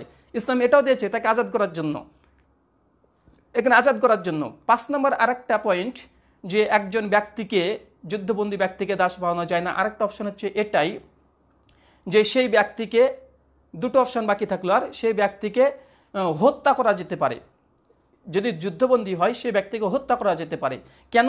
কারণ হচ্ছে একটাই, এখানে পয়েন্ট মনে রাখবেন, যে হত্যা কখন করা যেতে পারে। আপনারা বদরের যুদ্ধের ইতিহাস দেখবেন, আল্লাহ রাসূল যখন বদরের সেই কুফফারদেরকে তিনি মুক্তিপণ নিয়ে ছেড়ে দিলেন, পরবর্তী সময়তে ওই ব্যক্তিগুলো যাদেরকে ছেড়ে দেওয়া হয়েছে, তারা আবার সংঘবদ্ধ হয়ে শক্তি জুগিয়ে আবার কিন্তু মুসলিমদের উপরে আক্রমণ করেছিল। তাই এখানে রাষ্ট্রনায়ক দেখবে যে কোনো ব্যক্তি যদি খুব গুন্ডা মস্তান বা ইসলাম বিদ্বেষী, প্রচুর পরিমাণে ইসলাম বিদ্বেষী, রাষ্ট্রনায়ক যদি বুঝতে পারে এই ব্যক্তিকে যদি আমরা ছেড়ে দিই, তাহলে এই ব্যক্তি আবার আমাদের উপরে আক্রমণ করে এই শান্তি পরিবেশকে নষ্ট করে দিবে, সেই সময়তে ওই ব্যক্তিকে হত্যা করা যায়। যদি সে আবার পরবর্তী সময়তে আক্রমণ করবে, এমন কোনো সিমটম যদি তার মধ্যে পাওয়া যায়, বা ইসলাম বিদ্বেষী হয়, বা ধরা পড়ার পরেও অনেক চিৎকার মারছে, দেখলে বোঝা যায় এমন ধরনের মানুষ থাকে, তো সেই ব্যক্তিকে তখন হত্যা করা যেতে পারে। আর 6 নম্বর পয়েন্ট, তারপরে যদি এতগুলো বাদ দেওয়ার পরে তারপর আসছে দাস প্রথা, অথবা সেই ব্যক্তিকে দাস হিসাবে রাখা যেতে পারে। দেখেন 6টা পয়েন্ট। প্রথম 1 নম্বর, যে যুদ্ধের আগে চুক্তি করবে যে আমাদের নারী পুরুষকে তোমরা দাস করতে পারবে না, দাস প্রথা বন্ধ হয়ে যেত। 2 নম্বর, যে তারপরে যুদ্ধ করার পরে এখানে তারা বিনা মুক্তিপণে একজন রাষ্ট্রনায়ক ছেড়ে দিতে পারে, যেমন আল্লাহ রাসূল ছেড়ে দিয়েছিলেন বদরের যুদ্ধে, মক্কা বিজয়ের সময়তে। তারপরে একটা, যে তারা লিখিত একটা চুক্তি করতে পারে। এইভাবে 6টা পয়েন্ট বললাম। 6টা পয়েন্ট পর্যায়ের পরে দাস প্রথা আসছে, বা একজন মানুষকে দাস হিসাবে রাখা যেতে পারে। এবার দেখেন, যে একজন ব্যক্তি এতগুলো পার করার পরে দাস রূপে গ্রহণ করা হলো, এখন এর বিধান কি? এখন এই ব্যক্তির বিধান কি? দাস হয়ে গেছে, এখন এর বিধান কি? তার মানে কি এটা, যে মুসলিম রাষ্ট্রনায়কের কাছে দাস চলে এসেছে, দাস হয়ে গেছে, এখন যেমন পারবে তাকে কাজ করে নেবে, যেমন পারবে নির্যাতন করবে, যেমন পারবে তাকে মারবে, থাপ্পড় মারবে, তাকে খেতে দিবে না, প্রচুর পরিমাণে কাজ করে নিবে, যেমনটা আমরা দেখে থাকি। এমনটা কি? জি, এটা নিশ্চিত এমনটা নয়। আপনারা এবার শুনলে আশ্চর্য হয়ে যাবেন, এতগুলো 6টা স্টেপ পার করার পরে একজন মানুষকে দাস করা হচ্ছে, দাসের বিধান আসছে, তারপরে এই ব্যক্তির যে মানে অধিকার, ইসলাম যে দাসের অধিকার দিয়েছে, এবার আপনার আশ্চর্য হয়ে যাবেন।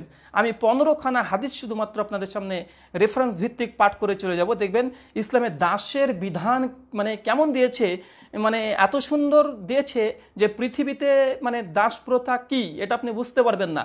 যে পৃথিবীতে প্রাচীনকালে দাস প্রথা আর ইসলামের দাস প্রথা, শুধু নামটাই দাস প্রথা, কিন্তু তার এত অধিকার দিয়েছে, একজন স্বাধীন পুরুষ স্বাধীন নারীর চাইতেও দাসের বেশি মর্যাদা দিয়ে দেওয়া হয়েছে। যেটা কোরআন এবং হাদিস থেকে আমি আপনাকে স্পষ্ট দেখিয়ে দিব, মানুষকে দাস বানানো হলো, কিন্তু তার যে অধিকার ইসলাম দিয়েছে এটা স্বাধীন নারী পুরুষের চাইতেও অনেক ক্ষেত্রেই অনেক জায়গাতে অতিরিক্ত ফেসিলিটি দেওয়া হয়েছে। কোরআনের একটা আয়াত দিয়ে আমি শুরু করব, তারপরে হাদিস, আমি 15খানা হাদিস আপনাদেরকে শোনাবো। আপনারা সবাই সূরা নিসা খুলতে পারেন। সূরা নিসা পবিত্র কোরআনের 4 নম্বর সূরা, আয়াত নম্বর 25 বের করবেন। এখানে আল্লাহ সুবহানাহু ওয়া তাআলা তিনি দাস দাসী প্রসঙ্গে আলোচনা করেছেন। তাহলে বুঝতে পারবেন যে ইসলামের দাস প্রথা মানে দাস, যে একজন মানুষকে দাস বানানো হলো, তারপরে নির্যাতন করার জন্য নয়, তাকে প্রচুর পরিমাণে খাটানোর জন্য নয়, যেমন ইচ্ছা তেমন কাজ করার জন্য নয়। কিন্তু আধুনিক বিশ্ব এবং প্রাচীনকালে আমরা দেখি দাস হচ্ছে ওই ব্যক্তি যার কোনো অধিকার নেই, কোনো অধিকার নেই, কোনো অধিকার দেওয়া হয় না। কিন্তু ইসলামের দাস প্রথার অধিকার দেখেন, পবিত্র কোরআন খুলেন সূরা নিসা সূরা নম্বর 4 আয়াত নম্বর 25 মানে 25, আল্লাহ সুবহানাহু ওয়া তাআলা বলছেন, আর তোমাদের মধ্যে যে ব্যক্তি মুমিনা ও স্বাধীনা রমণীকে বিয়ে করার শক্তি সামর্থ্য না রাখে, তবে তোমাদের দক্ষিণ হাত যার অধিকারী সেই ইমানদার দাসী, আল্লাহ তোমাদের ইমান বিষয়ে পরিজ্ঞাত আছেন। আল্লাহ সুবহানাহু ওয়া তাআলা বললেন যে তোমাদের মধ্যে যে ব্যক্তি মুমিন স্বাধীনা নারীকে বিয়ে করার সামর্থ্য নেই, এই সমস্ত ব্যক্তি যেন তারা ওই সমস্ত নারী মুমিনা নারীকে বিয়ে করে যারা দাসী, তাদেরকে বিয়ে করতে পারবে। মানে বোঝা গেল ইসলাম পবিত্র কোরআন বলছে যে একজন নারী দাসী যদি হয় তাকে একজন স্বাধীন পুরুষ বিয়ে করতে পারে। 2 নম্বর পয়েন্ট, তোমরা একে অপর হতে অতএব তোমাদের মনিবদের অনুমতিক্রমে ব্যভিচারী ও গুপ্ত প্রেমিকা ব্যতীত সতী সাধ্বী নারীদেরকে বিয়ে করো। স্পষ্ট যে মনিব, যখন আপনি বিয়ে করবেন কোনো দাসীকে, তখন দাসীর যে মনিব তার কাছ থেকে অনুমতি লাগবে। হট করে আপনি কোনো দাসী মেয়েকে বিয়ে করতে পারবেন না। ওই মনিব যদি অধিকার না দেয়, একজন স্বাধীন পুরুষ একজন মুসলিম সে কিন্তু ওই দাসীকে বিবাহ করতে পারবে না যতক্ষণ না তার মনিব ওয়ালি হিসাবে তাকে বিয়ে দিচ্ছে, সম্মতি দিচ্ছে। 3 নম্বর, অতএব যখন তারা বিবাহবদ্ধ হয়ে তারপর যদি তারা ব্যভিচার করে, মানে তারপর এখানে একটা পয়েন্ট আল্লাহ সুবহানাহু ওয়া তাআলা বলছে, তারপর ওই দাসী মহিলাকে যখন বিয়ে করা হলো, তারপর বিয়ে করা হলো, তারপর এখানে স্পষ্ট হয়েছে তারপর বিবাহ হওয়ার পরে যে সেই দাসী মহিলাটি যদি ব্যভিচারে লিপ্ত হয়ে যায়, বিয়ে করার পরে অন্য পুরুষের সঙ্গে বিবাহতে লিপ্ত হয়ে গেছে, এই কথা ঘোষণা করা হয়েছে। যদি বিবাহতে লিপ্ত হয়ে যায়, ব্যভিচার করে, তবে তাদের প্রতি স্বাধীন নারীদের শাস্তির অর্ধেক। আলহামদুলিল্লাহ বলছি, একজন দাসী মহিলা বিবাহের পরেও যদি অন্য পুরুষের সঙ্গে বিবাহ করে বলছি, যদি জেনা করে, ধর্ষণ করে অন্য কেউ পুরুষের সঙ্গে, তো আল্লাহ সুবহানাহু ওয়া তাআলা বলছে এই দাসী মহিলার জন্য যে বিধান, সে বিধান হচ্ছে যে স্বাধীন নারীর অর্ধেক তাকে শাস্তি দেওয়া হবে।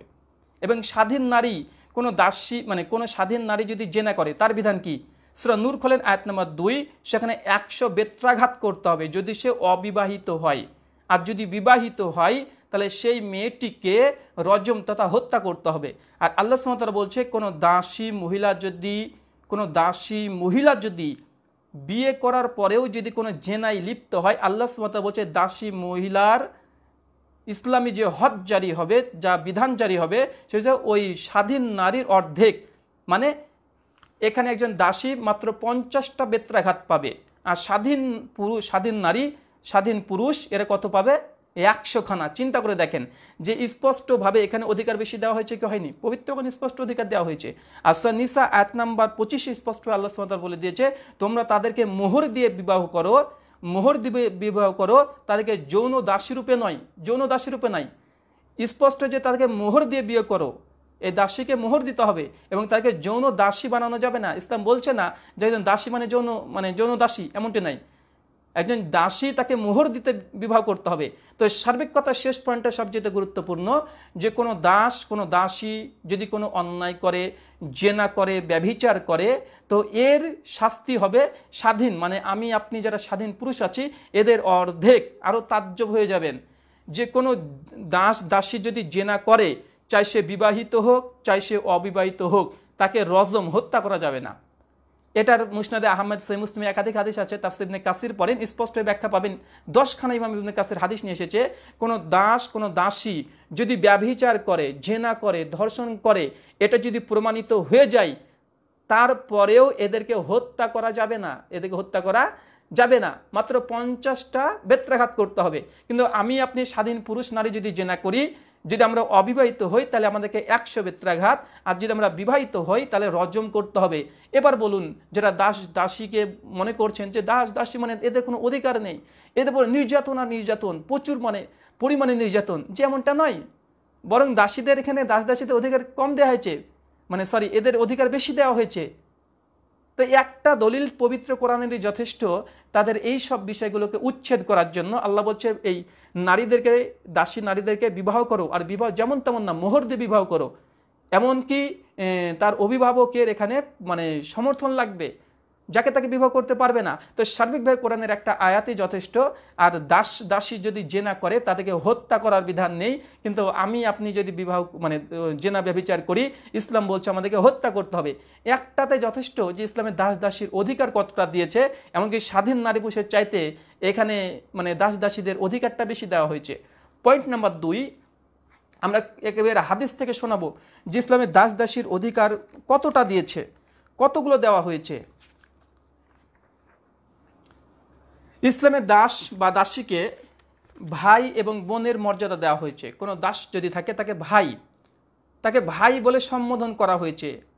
হাদিস সহিহ বুখারী খুলবেন, যেটা নাস্তিক ভাইরা দেখতে চান তারা দেখবেন হচ্ছে তৌহিদ প্রকাশনী, যেটা বাংলাতে অনুবাদ হয়েছে, তার জন্য আমি বাংলা রেফারেন্সগুলো দিচ্ছি। হাদিস নম্বর 6050, সহিহ মুসলিম মাকতাবায়ে শামালে থেকে দেখবেন 1661, সুনান আবু দাউদ হাদিস নম্বর 5158, ইবনু মাজাহ হাদিস নম্বর 3690, মুসনাদ আহমদ হাদিস নম্বর 21432, আল্লামা নাসির আলবানী রাহিমাহুল্লাহ ইর অলুল গলিল হাদিস নম্বর 2176, সহিহ তারগিব হাদিস নম্বর 2282, এবং মিশকাত দেখে নেবেন, মিশকাত হাদিস নম্বর 3345। আলহামদুলিল্লাহ, মিশকাত একটা চ্যাপ্টারই আছে, অন্তত কোনো কিছু না পেলে অন্তত মিশকাত দেখে নেন। 3345 নম্বর হাদিস, যে ইসলামে একজন দাসকে ভাইয়ের মর্যাদা দেওয়া হয়েছে। হাদিসটা আমি হুবহু পড়ছি, কাটছাট করে নয়, নাস্তিকদের মতো হুবহু পড়ছি। আপনারাও এখন আধুনিক যুগ, আপনারা এখন হাদিস বিডি বা বাংলা হাদিস মোবাইল অ্যাপে নামিয়ে নেন, দেখেন সবগুলো পেয়ে যাবেন। আলহামদুলিল্লাহ, প্রথম হাদিস যে ইসলামের দাসের যে মর্যাদা দিয়েছে, আবু যর রাদিয়াল্লাহু তাআলা আনহু থেকে বর্ণিত, তিনি বলেন রাসূল করিম সাল্লাল্লাহু আলাইহি ওয়াসাল্লাম তিনি বলেছেন, তারা দাসগণ তোমাদের ভাই। আল্লাহ বলছে যে তারা, অর্থাৎ দাসগণ তোমাদের ভাই, দাসরা আমাদের ভাই। প্রথম কথা আল্লাহ রাসূলের এটা। 2, আল্লাহ তাহাদেরকে তোমাদের অধীনস্থ করে দিয়েছেন, অতঃপর আল্লাহ যখন তার কোনো ভাইকে অধীন করে দেন, সে যেন নিজে যা খায় তাকেও তাই খাওয়ায়। দেখেন, প্রথম কথা আল্লাহ রাসূল কি বললেন, যে এই দাস দাসী এগুলো তোমাদের ভাই, আর তোমাদেরকে যেহেতু তাদের অধীনস্থ করে দিয়েছে, তো এখন আমাদেরকে আমাদের যে কর্তব্য কি, আমাদের দায়িত্ব কি? একটা দাস করে নিয়ে চলে আসলাম, আমাদের কোনো কর্তব্য নেই, যেমন ইচ্ছা তাকে তাই খেতে দেবো না, নির্যাতন করবো, এমন যে না। আল্লাহ রাসূল বলছে, যেহেতু তোমাদের আয়াত্তাধীন চলে এসেছে, এখন তোমার দায়িত্ব আছে। দায়িত্ব কি? তুমি যেমন খাও, আমি যেমন খাবো, ঠিক দাসটাকে ওই জিনিসই খাওয়াতে হবে। তুমি যেমন খাও ঠিক ওই জিনিসটা খাওয়াতে হবে। সহিহ বুখারী মুসলিমের হাদিস দেখেন, আল্লাহ রাসূল বলছে যে স্বামী স্ত্রীর অধিকার কি, স্বামী স্ত্রীর প্রতি অধিকার কি, স্ত্রীর স্বামীর প্রতি অধিকার কি। আল্লাহ বলছে স্বামী যে খাবে, স্ত্রীকে সেই খাওয়াবে। ঠিক দাসের ব্যাপারে এই কথাই বলা হচ্ছে। আল্লাহ বলছেন যে তুমি যে খাও তাকে সেটাই খাওয়াও, এখানে ক্ষান্ত নাই। 2 নম্বর, নিজে যা পরিধান করো, যে পোশাক যে বস্ত্র পরিধান করো তাকেও তা পরিধান করাও। এটা দাসের মর্যাদা ভাই, ইসলাম এটা। এখানে আপনি কোথায় নিকৃষ্ট? ইসলামের দাস প্রথা বা দাসদের যে মর্যাদা দেওয়া হয়েছে, এগুলো যদি কেউ শোনে তো আপনার আশ্চর্য হয়ে যাবেন। ইসলাম 1400 বছর আগে এত মর্যাদা দিয়েছে একটা দাসের। যে সময়তে দাসকে নির্যাতন করা হতো অমানবিকভাবে, সেই সময়তে এতগুলো অধিকার দেওয়া হয়েছে। আর এটা কি আসলে এই বর্ণনাগুলো শোনার পরে মনে হবে এটা দাস প্রথা না বলাই উচিত। একজন মানুষ তাকে দাস মানে ইসলামী যে দাস প্রথার যে মর্যাদা, এটা মানে হাদিসগুলো শোনার পরে বলবেন একে দাস বলা যাবে না, এ তো স্বাধীন মানুষের চাইতে অনেক মানে ভালো আছে। দেখেন আরেকটা দেখেন, নিজে যা পরিধান করো তোমরা তাকেও তা পরিধান করাও। 3 নম্বর, তাদের সাধ্যের অতীত কাজের জন্য যেন চাপ প্রয়োগ না করে। মানে দাসকে পেয়েছে না, যেমন ইচ্ছা কাজ করাবেন যে না, আল্লাহ বলছে তাদের সাধ্যের অতীত কোনো কাজ যেন না দেওয়া হয়, কোনো কাজ যেন না দেওয়া হয়।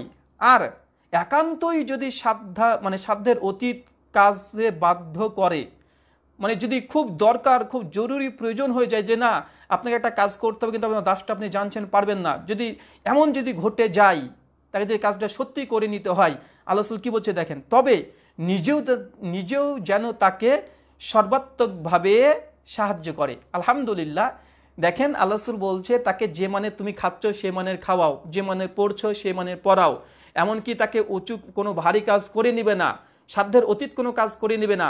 আর যদি করাতেই হয়, আল্লাহ রসুল মুহাম্মদ সাল্লাল্লাহু আলাইহি সাল্লাম তিনি বলছেন যে তুমিও তার সঙ্গে সহযোগিতা করো, সর্বাত্মকভাবে সহযোগিতা করো।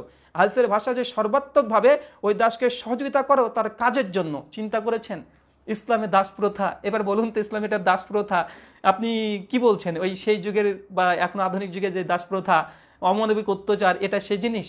এটা কি স্বাধীন পুরুষের চাইতে, স্বাধীন নারীর চাইতে অতিরিক্ত দিচ্ছে কি দিচ্ছে না? কোথায় দাস প্রথা? নিজের সন্তানের মতন রে ভাই, নিজের সন্তানের মতো, নিজের স্ত্রীর মতো অধিকার দিচ্ছে দাসকে, যে তুমি যে মানে খাচ্ছ তাকে সে মানে খামাও, তুমি যে মানে পোশাক পরছো সে মানে পোশাক পরো, তুমি তাকে অতিরিক্ত কাজ করিয়ে নিও না, যদি করাতেই হয় তুমি নিজে তাকে সর্বাত্মকভাবে সাহায্য করো।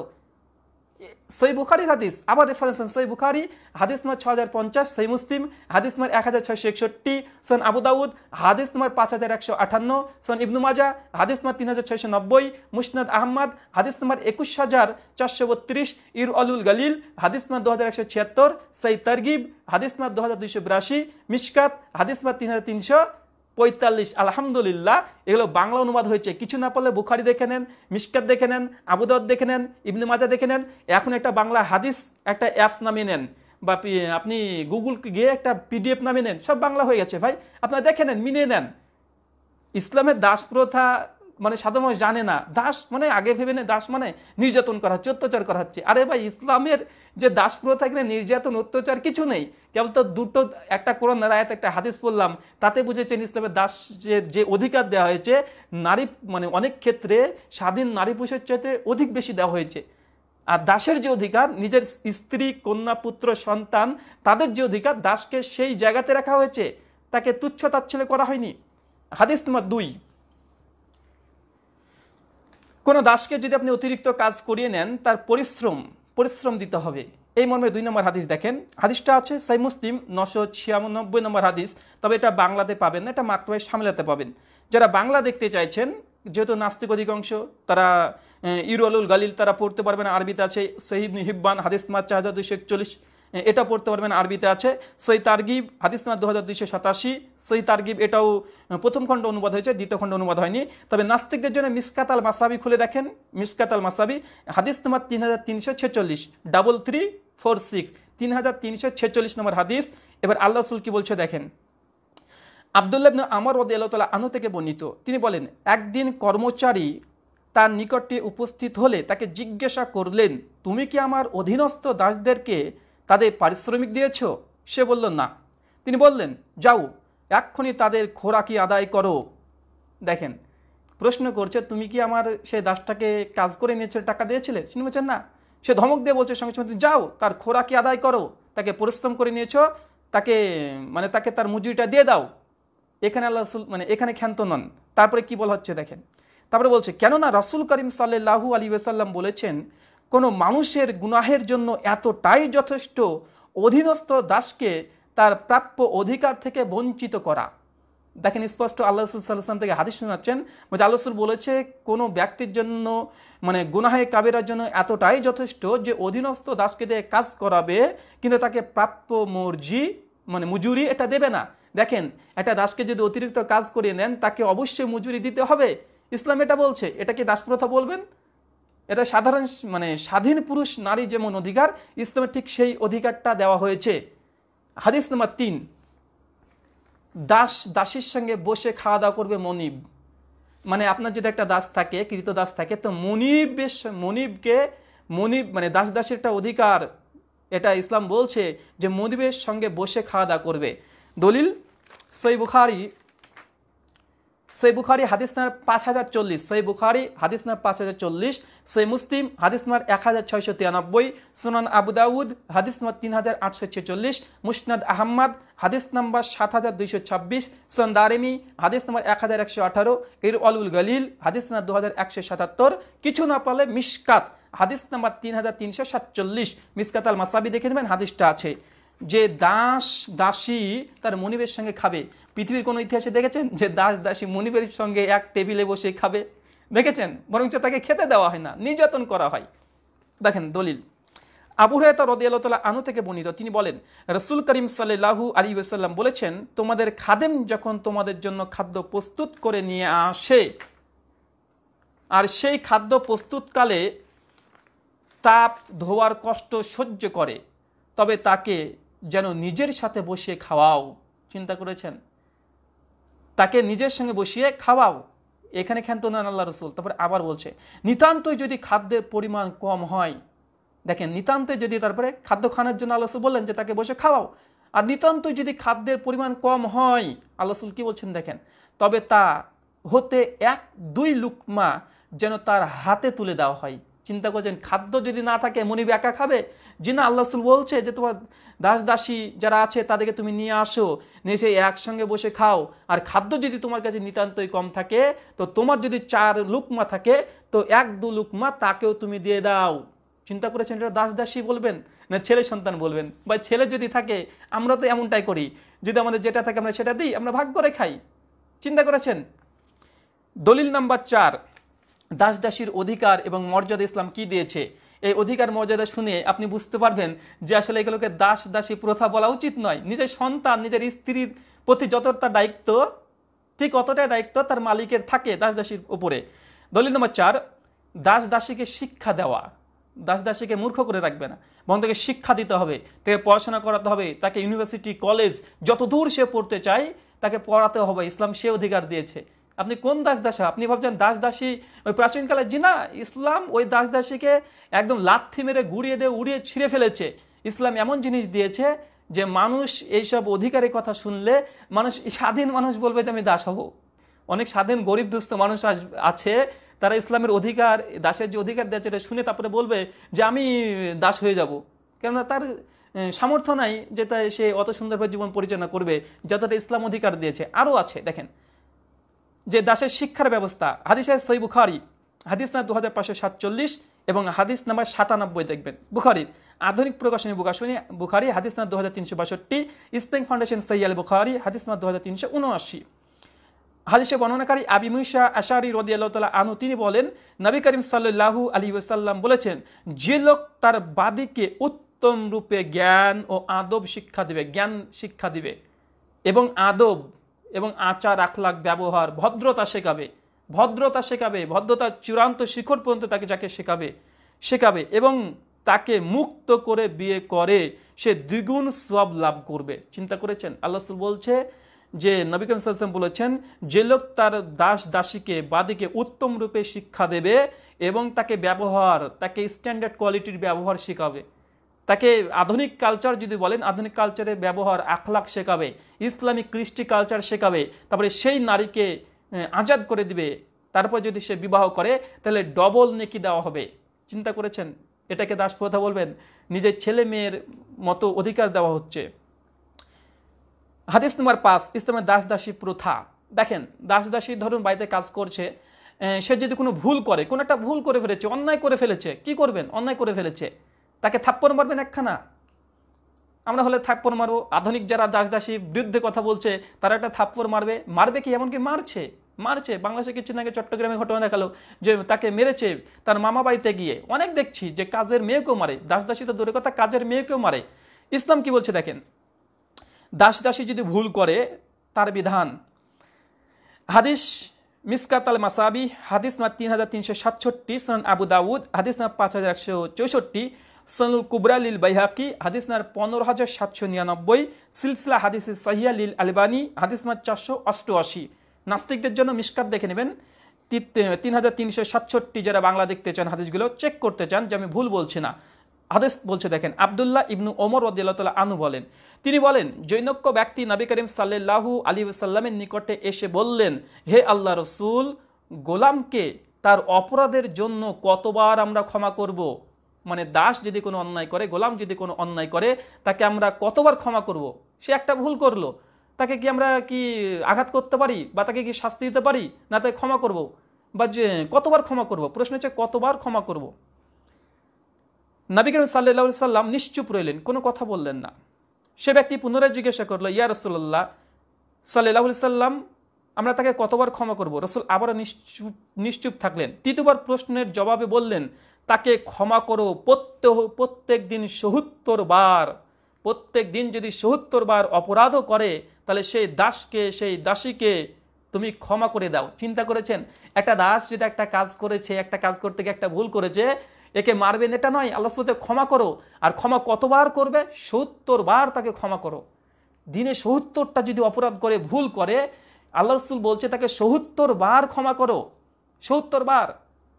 এখানে বিশেষ করে ব্যাখ্যাকারক সহিহ বুখারীর, মুসলিমের ব্যাখ্যাকারীগণ তারা এখানে অনেক ব্যাখ্যা করেছে। বিশেষ করে আইনুল মাহবুদ আবু দাউদের এই 5164 নম্বর হাদিসের ব্যাখ্যা করতে গিয়ে লেখা হয়েছে যে কেন আল্লাহ রাসূল বললেন তাকে ৭০ বার সেই দাসকে ক্ষমা করো প্রতিদিন।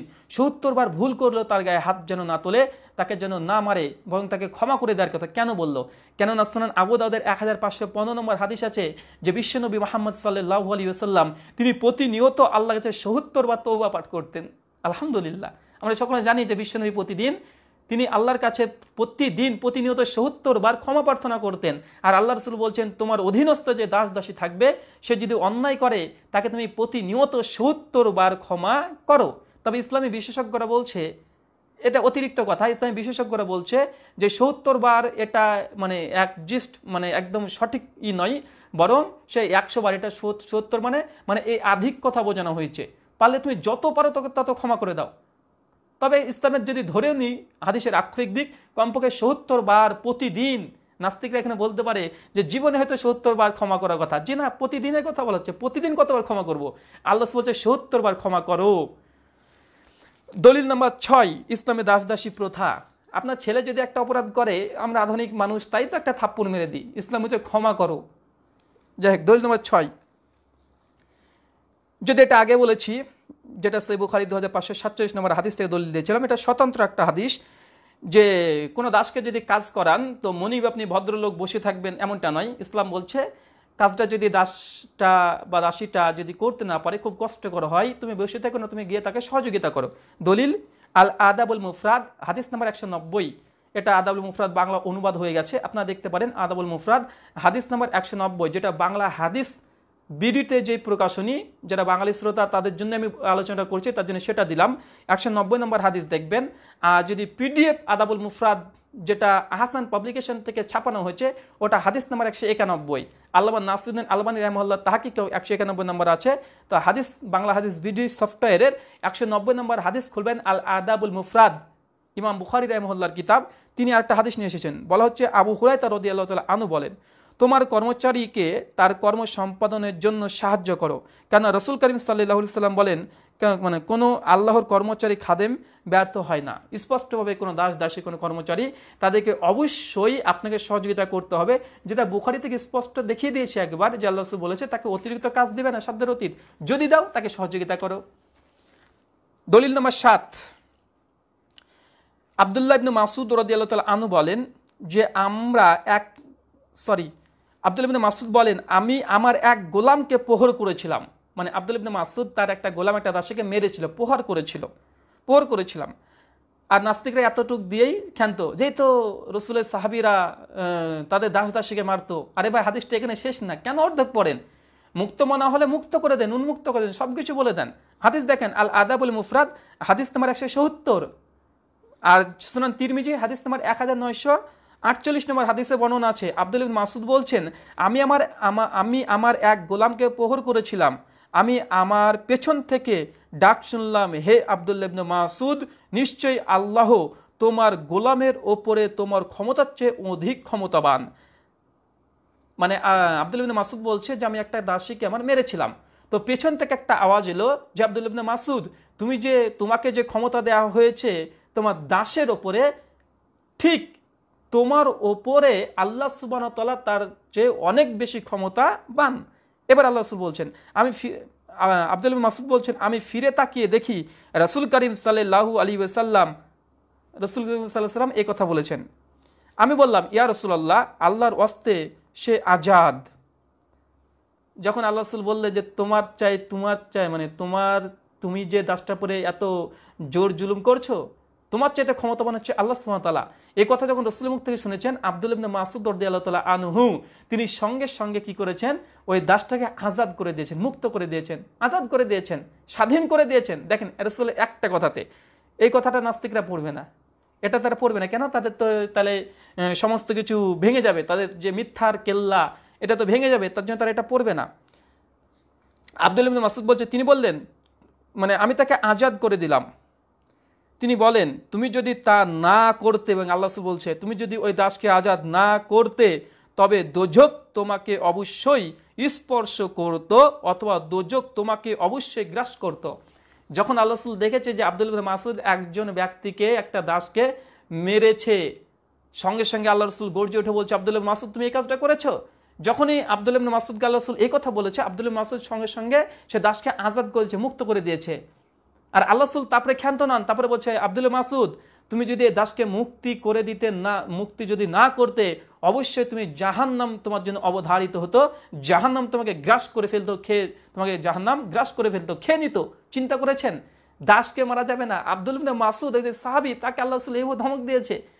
ভাই, ইসলাম দাস প্রথা মানে আপনি কখনোই মোটো এটা ভাববেন না যে ওই জাহেলি যুগে বা এখনো দেখা যাচ্ছে যে দাসে পরে নির্যাতন অত্যাচার খেতে দেয় না, এই দাস প্রথা না রে ভাই। ইসলাম দাস প্রথার নামটাই আছে, কিন্তু ভেতরটা পুরোটাই আলাদা। আলহামদুলিল্লাহ, ভেতরটা পুরো ছেলে মেয়ের মতো অধিকার। নামটা শুধু দাস, এটা দেখে আপনারা ভয় পেয়ে যাচ্ছেন, যে এমনটা হওয়া উচিত নয়। বরং আপনি ভালো করে ইসলামটাকে দেখেন, আর হাদিসগুলো আমি সবগুলো বলছি, আপনারা হাদিসগুলো চেক করেন। দলিল নম্বর 7, হাদিস নম্বর 7,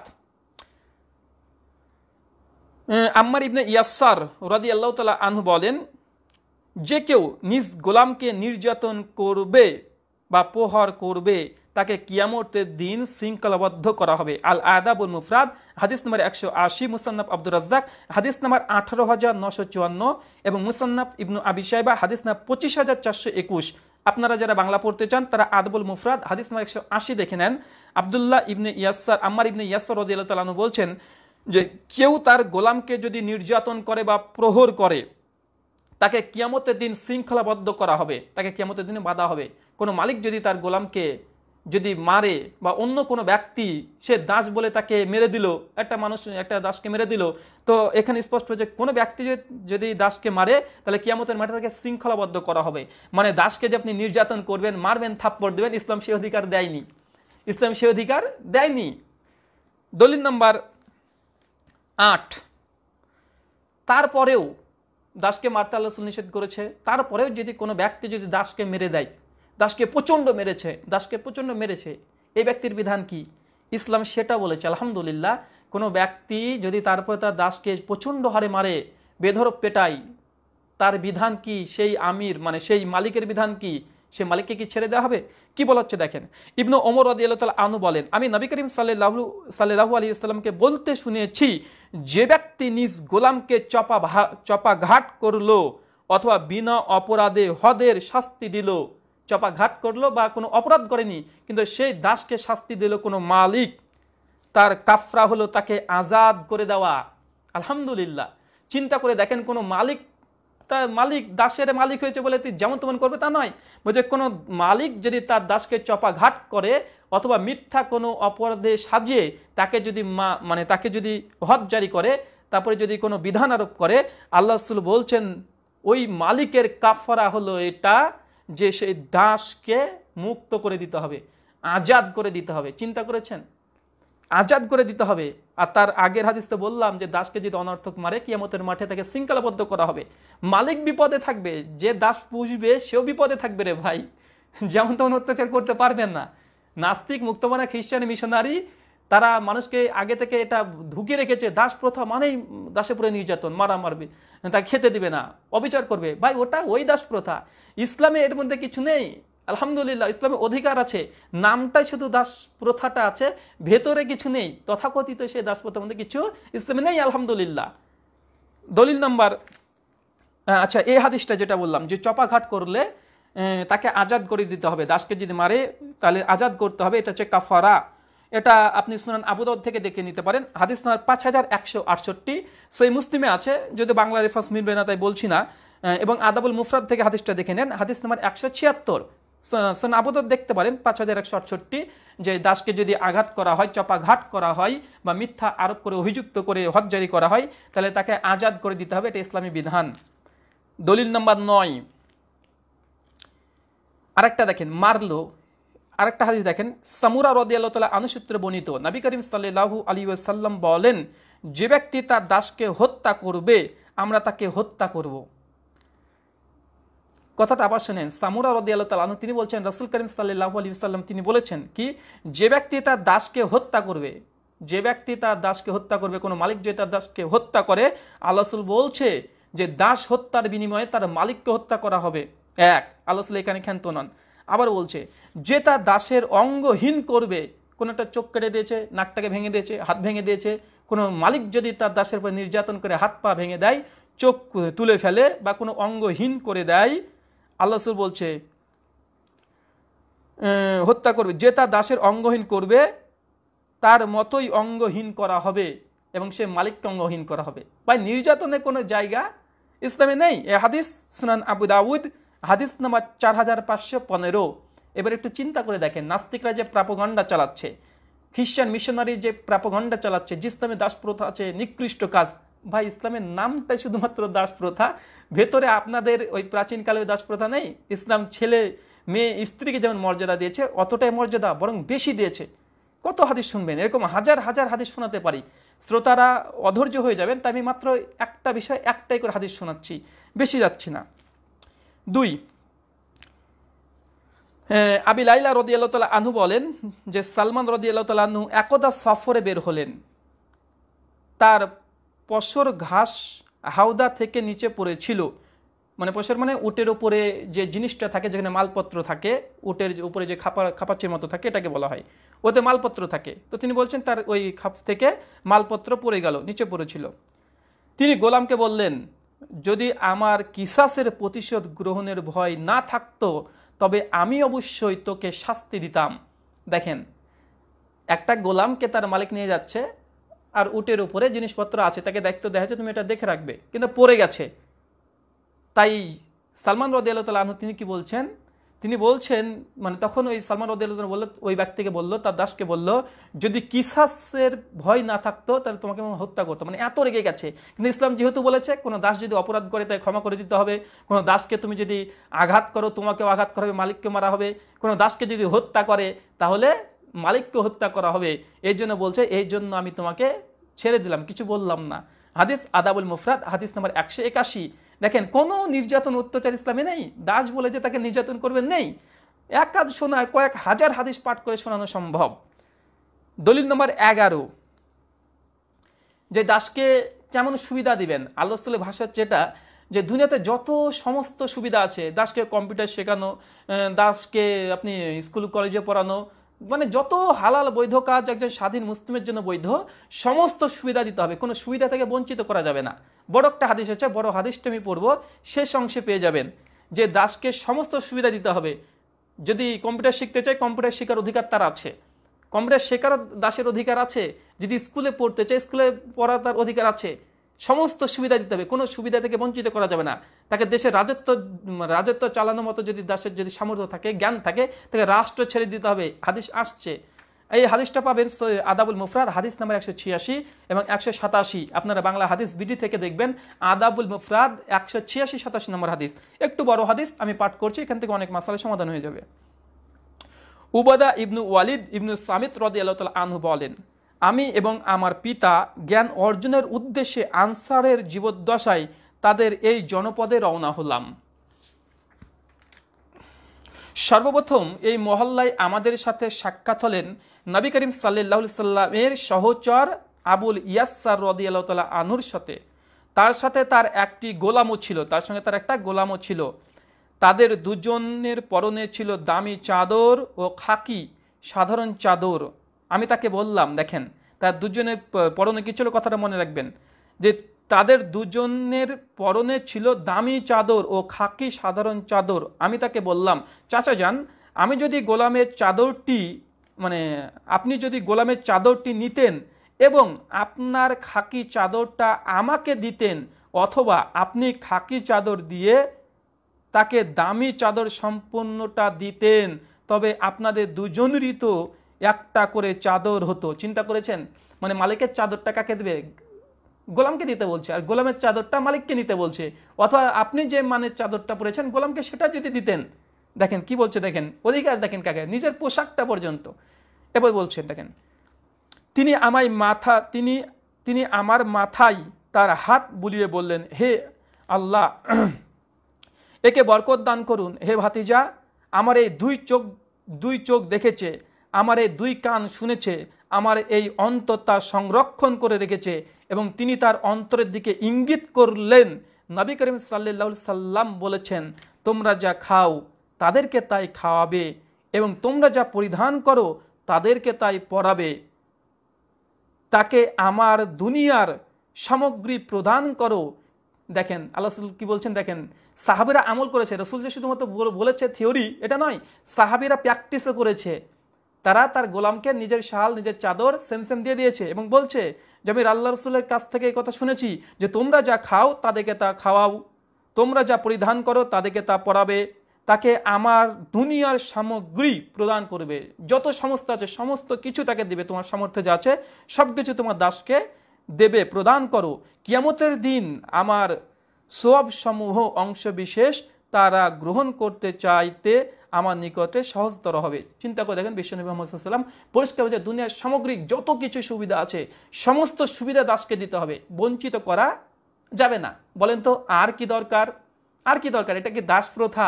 চিন্তা করেছেন ইসলামের দাস প্রথা এত সুন্দরভাবে এটাকে বলা হয়েছে, বা এত সুন্দর ইসলামের দাসের যে অধিকার দেওয়া হয়েছে, তারপরে এটাকে দাস প্রথা আর কিভাবে বলবেন? নামটাই দাস প্রথা, আমি আগে বলেছি, ভেতরে কিছু নেই সেই সব দাস প্রথা, মানে ছেলে মেয়ের মতো অধিকার দেওয়া হয়েছে। দলিল নাম্বার 11, যে আল্লাহ রাসূল শুধু থিওরিক্যাল নয়, সাহাবীরা প্র্যাকটিস করেছে, তার উদাহরণ দিচ্ছি। দেখেন এই হাদিস আছে সহিহ বুখারী 30 নম্বর হাদিস, শুধু 30, সহিহ বুখারী 30 নম্বর হাদিস, এবং হাদিস নম্বর বুখারীর 2545 এবং 6054, এগুলো সব তাওহীদ প্রকাশনী থেকে মিলে যাবে। দেখেন মারুন ইবনু সুয়াইদ রাহিমাহুল্লাহ বলেন, আমি আবু জার রাদিয়াল্লাহু তাআলা আনহুর পরনে একটি লাল বর্ণের চাদর এবং তার গোলামের পরনেও একই রকম চাদর দেখলাম। দেখেন কি বলছেন, আবু জার রাদিয়াল্লাহু তাআলা আনহু সম্পর্কে বলছে যে মারওয়া ইবনে সুয়াইদ রাহিমাহুল্লাহ তিনি বলছেন যে আমি একদা আবু জার রাদিয়াল্লাহু তাআলা আনহুর পরনে একটি লাল চাদর দেখলাম, ঠিক একই রকমের কাপড়ের তার দাস যেটা ছিল তার পরনেও দেখলাম। আমরা তাকে জিজ্ঞাসা করলে তিনি বলেন, আমি এক ব্যক্তিকে গালি দিয়েছিলাম। সে নবী করিম সাল্লাল্লাহু আলাইহি সাল্লামের নিকটে আমার বিরুদ্ধে অভিযোগ করলে নবী করিম সাল্লাল্লাহু আলাইহি সাল্লাম আমাকে বলেন, তুমি কি তার মাকে তুলে গালি দিয়েছ? আমি বললাম হ্যাঁ। তিনি বললেন, তোমাদের দাসগণ তোমাদের ভাই। আল্লাহ রাসূল বলছেন যে কোন একজন ব্যক্তি তার দাসকে গালি দিয়েছিল, মা তুলে গালি দিয়েছিল। আল্লাহ রাসূল সঙ্গে তুমি কি গালি দিয়েছিল? ও বলে হ্যাঁ। আল্লাহ রাসূল বলছে তোমাদের দাসগণ তোমাদের ভাই। তারপরে কি বলছে দেখেন, আল্লাহ তাদেরকে তোমার অধীনে করেছে, সুতরাং যার অধীনে তার ভাই আছে, বলে আল্লাহ রাসূল বলছেন যে তার দাস আছে, বলছে তার ভাই আছে, সে যা খায় তাকেও যেন তা খাওয়ায়, সে যা পড়ে তাকেও যেন তাই পড়ায়, এবং তাদের ওপরে তাদের সাধ্যাতীত কাজ চাপাবে না। এরূপ কাজ তাদের করতে দিলে সে যেন তাদের সঙ্গে সহযোগিতাও করে। সহিহ বুখারী হাদিস নম্বর 30, হাদিস নম্বর 2545, হাদিস নম্বর 6054। আল্লাহ রাসূল মুহাম্মদ সাল্লাল্লাহু আলাইহি ওয়াসাল্লাম সাহাবীরা প্র্যাকটিস করেছে। আবু জার রাদিয়াল্লাহু তাআলা আনহু তার দাসকে নিজে যে পোশাক পরেছিলেন সেই পোশাকটা তার দাসকেও পরেছিলেন, একই জিনিস। তার জন্য একজন তাবেই, এই মারা ইবনে সাঈদ রাহিমাহুল্লাহ, তিনি একজন তাবেই। তিনি তখন সাহাবীকে জিজ্ঞাসা করছেন, আপনি এমন করেছেন কেন? তখন আবু যর রাদিয়াল্লাহু তাআলা আনহু তিনি আল্লাহ রাসূলের হাদিস শোনাচ্ছেন যে আল্লাহ রাসূলকে আমি এটা বলতে শুনেছি, তার জন্য আমি আমলটা করেছি। দেখেন সাহাবা রাদিয়াল্লাহু তাআলা এটা আল্লাহ রাসূলের কথাকে মান্য করেছে, প্র্যাকটিস করেছে, স্পষ্ট। এটা শুধু থিওরিক্যাল না, এটা প্র্যাকটিক্যাল। আলহামদুলিল্লাহ। দলিল নম্বর 13, দাসদের উপরে সদাই ব্যবহার করা। আল্লাহ বলছে দাসদের ব্যাপারে সদাই হবে, তাদের উপরে নির্যাতন করবে না। এখন সাহাবীরা সদাইয়ের অর্থ কি বুঝে দেখেছেন? সাহাবীরা যে শুনেছেন আল্লাহ বলছে সদাই হয়, তো সাহাবীরা এই সদাইয়ের অর্থ কি বুঝেছে দেখেন, আশ্চর্য হয়ে যাবেন। এটা ইসলাম রে ভাই, গজামিল দেওয়ার কোনো জায়গা নেই। আমি হাদিসগুলো নিজের মাইন্ড থেকে ফ্রেশভাবে বলতে পারতাম। আমি হুবহু পড়ছি এই জন্য যেন কোনো ওয়ার্ড বাদ না যায়। নাস্তিকরা অর্ধেক পড়বে, অর্ধেক বাদ দিয়ে দেয়। এই যেখানে বলে আবু জাত একজন দাসীকে গালি দিয়েছিল, এতটা নাস্তিকা.com তারা উল্লেখ করেছে, বাকি তারা দেয়নি, এবং অর্ধেক অর্ধেক কাট করে তারা নাস্তিকরা মানুষের সামনে প্রচার করছে। 13 নম্বর দলিল লেখেন, দাসের প্রতি সদাই ব্যবহার করা। আবু উমামা রাদিয়াল্লাহু তাআলা আনহু বলেন, নবী করিম সাল্লাল্লাহু আলাইহি সাল্লামের 2টি গোলাম সহ আসলেন। এদের একটি আলী রাদিয়াল্লাহু তাআলা আনহুকে দিয়ে তিনি বললেন তাকে মারধর করবে না। আল্লাহ রাসূল মুহাম্মদ সাল্লাল্লাহু আলাইহি ওয়াসাল্লাম আলী রাদিয়াল্লাহু তাআলা আনহুকে 2টো গোলাম দেওয়ার পরে আল্লাহ রাসূল বললেন তাকে তুমি মারধর করবে না, কেননা নামাজীকে নির্যাতন করতে আমাকে নিষেধ করা হয়েছে। সে আমাদের নিকটে আসার পর তাকে নামাজ পড়তে দেখেছি। অপর গোলামটি তিনি আবু যর রাদিয়াল্লাহু তাআলা আনহুকে দিয়ে বললেন তার সাথে সদাই ব্যবহার করো। দেখেন আলী রাদিয়াল্লাহু তাআলা আনহুকে দিয়ে বললেন আল্লাহ রাসূল যে তুমি তাকে মারধর করতে দেখবে না, একে আমি নামাজ পড়তে দেখেছি, এই গোলাম হয়েছে তো কি হয়েছে, একে তুমি মারধর করবে না। আরেকটা গোলাম আল্লাহ রাসূল আবু যর রাদিয়াল্লাহু তাআলা আনহুকে দিলেন, দেওয়ার পরে বললেন তুমি তার সঙ্গে সদাই ব্যবহার করবে। এবং আবু যর রাদিয়াল্লাহু তাআলা আনহু তিনি তখন কি করলেন, সেই গোলামটাকে নিয়ে তিনি তাকে মুক্ত করে দিলেন। দেখেন মুক্ত করে দিলেন। নবী করিম সাল্লাল্লাহু আলাইহি ওয়াসাল্লাম জিজ্ঞাসা করলেন সে কি করছে, মানে সেই দাসটা যে তোমাকে দিয়েছিলাম সে কি করছে? আবু যর রাদিয়াল্লাহু তাআলা আনহুকে আল্লাহ রাসূল জিজ্ঞাসা করছেন। আবু যর রাদিয়াল্লাহু তাআলা আনহু বলেন আপনি আমাকে তার সাথে সদাই ব্যবহার করতে বলেছেন, তাই আমি তাকে দাস মুক্ত করে দিয়েছি। আল আদাবুল মুফরাদ হাদিস নাম্বার 162, নিচে 36 নম্বর আয়াতেও এই ঘটনা সংক্ষিপ্তভাবে বর্ণনা করা আছে। আদাবুল মুফরাদের 162 নম্বর হাদিসে এটা স্পষ্ট হাদিস বর্ণনা এসেছে। দেখেন আল্লাহ রাসূল আলী রাদিয়াল্লাহু তাআলা আনহুকে বললেন যে তোমাকে দাসটা দিলাম, খবরদার মারবে না। আবু যর রাদিয়াল্লাহু তাআলা আনহুকে আল্লাহ রাসূল একটা দাস দিয়ে বললেন যে খবরদার এর সঙ্গে সদাই সদ্ব্যবহার করবে, সহনশীল হবে। তো আবু যর রাদিয়াল্লাহু তাআলা আনহু এই কথা যখন শুনেছে সঙ্গে সঙ্গে তিনি কি করেছেন, তার দাসটা আল্লাহ রাসূল যে দিয়েছিলেন তিনি সেটাকে মুক্ত করে দিয়েছেন। আল্লাহ রাসূল পরবর্তী সময় জিজ্ঞাসা করছে আবু যর তোমাকে যে দাসটা দিয়েছে কি অবস্থা? আর আবু যর রাদিয়াল্লাহু তাআলা আনহু বলছে যে আল্লাহ রাসূল আমি তাকে মুক্ত করে দিয়েছি। কেন?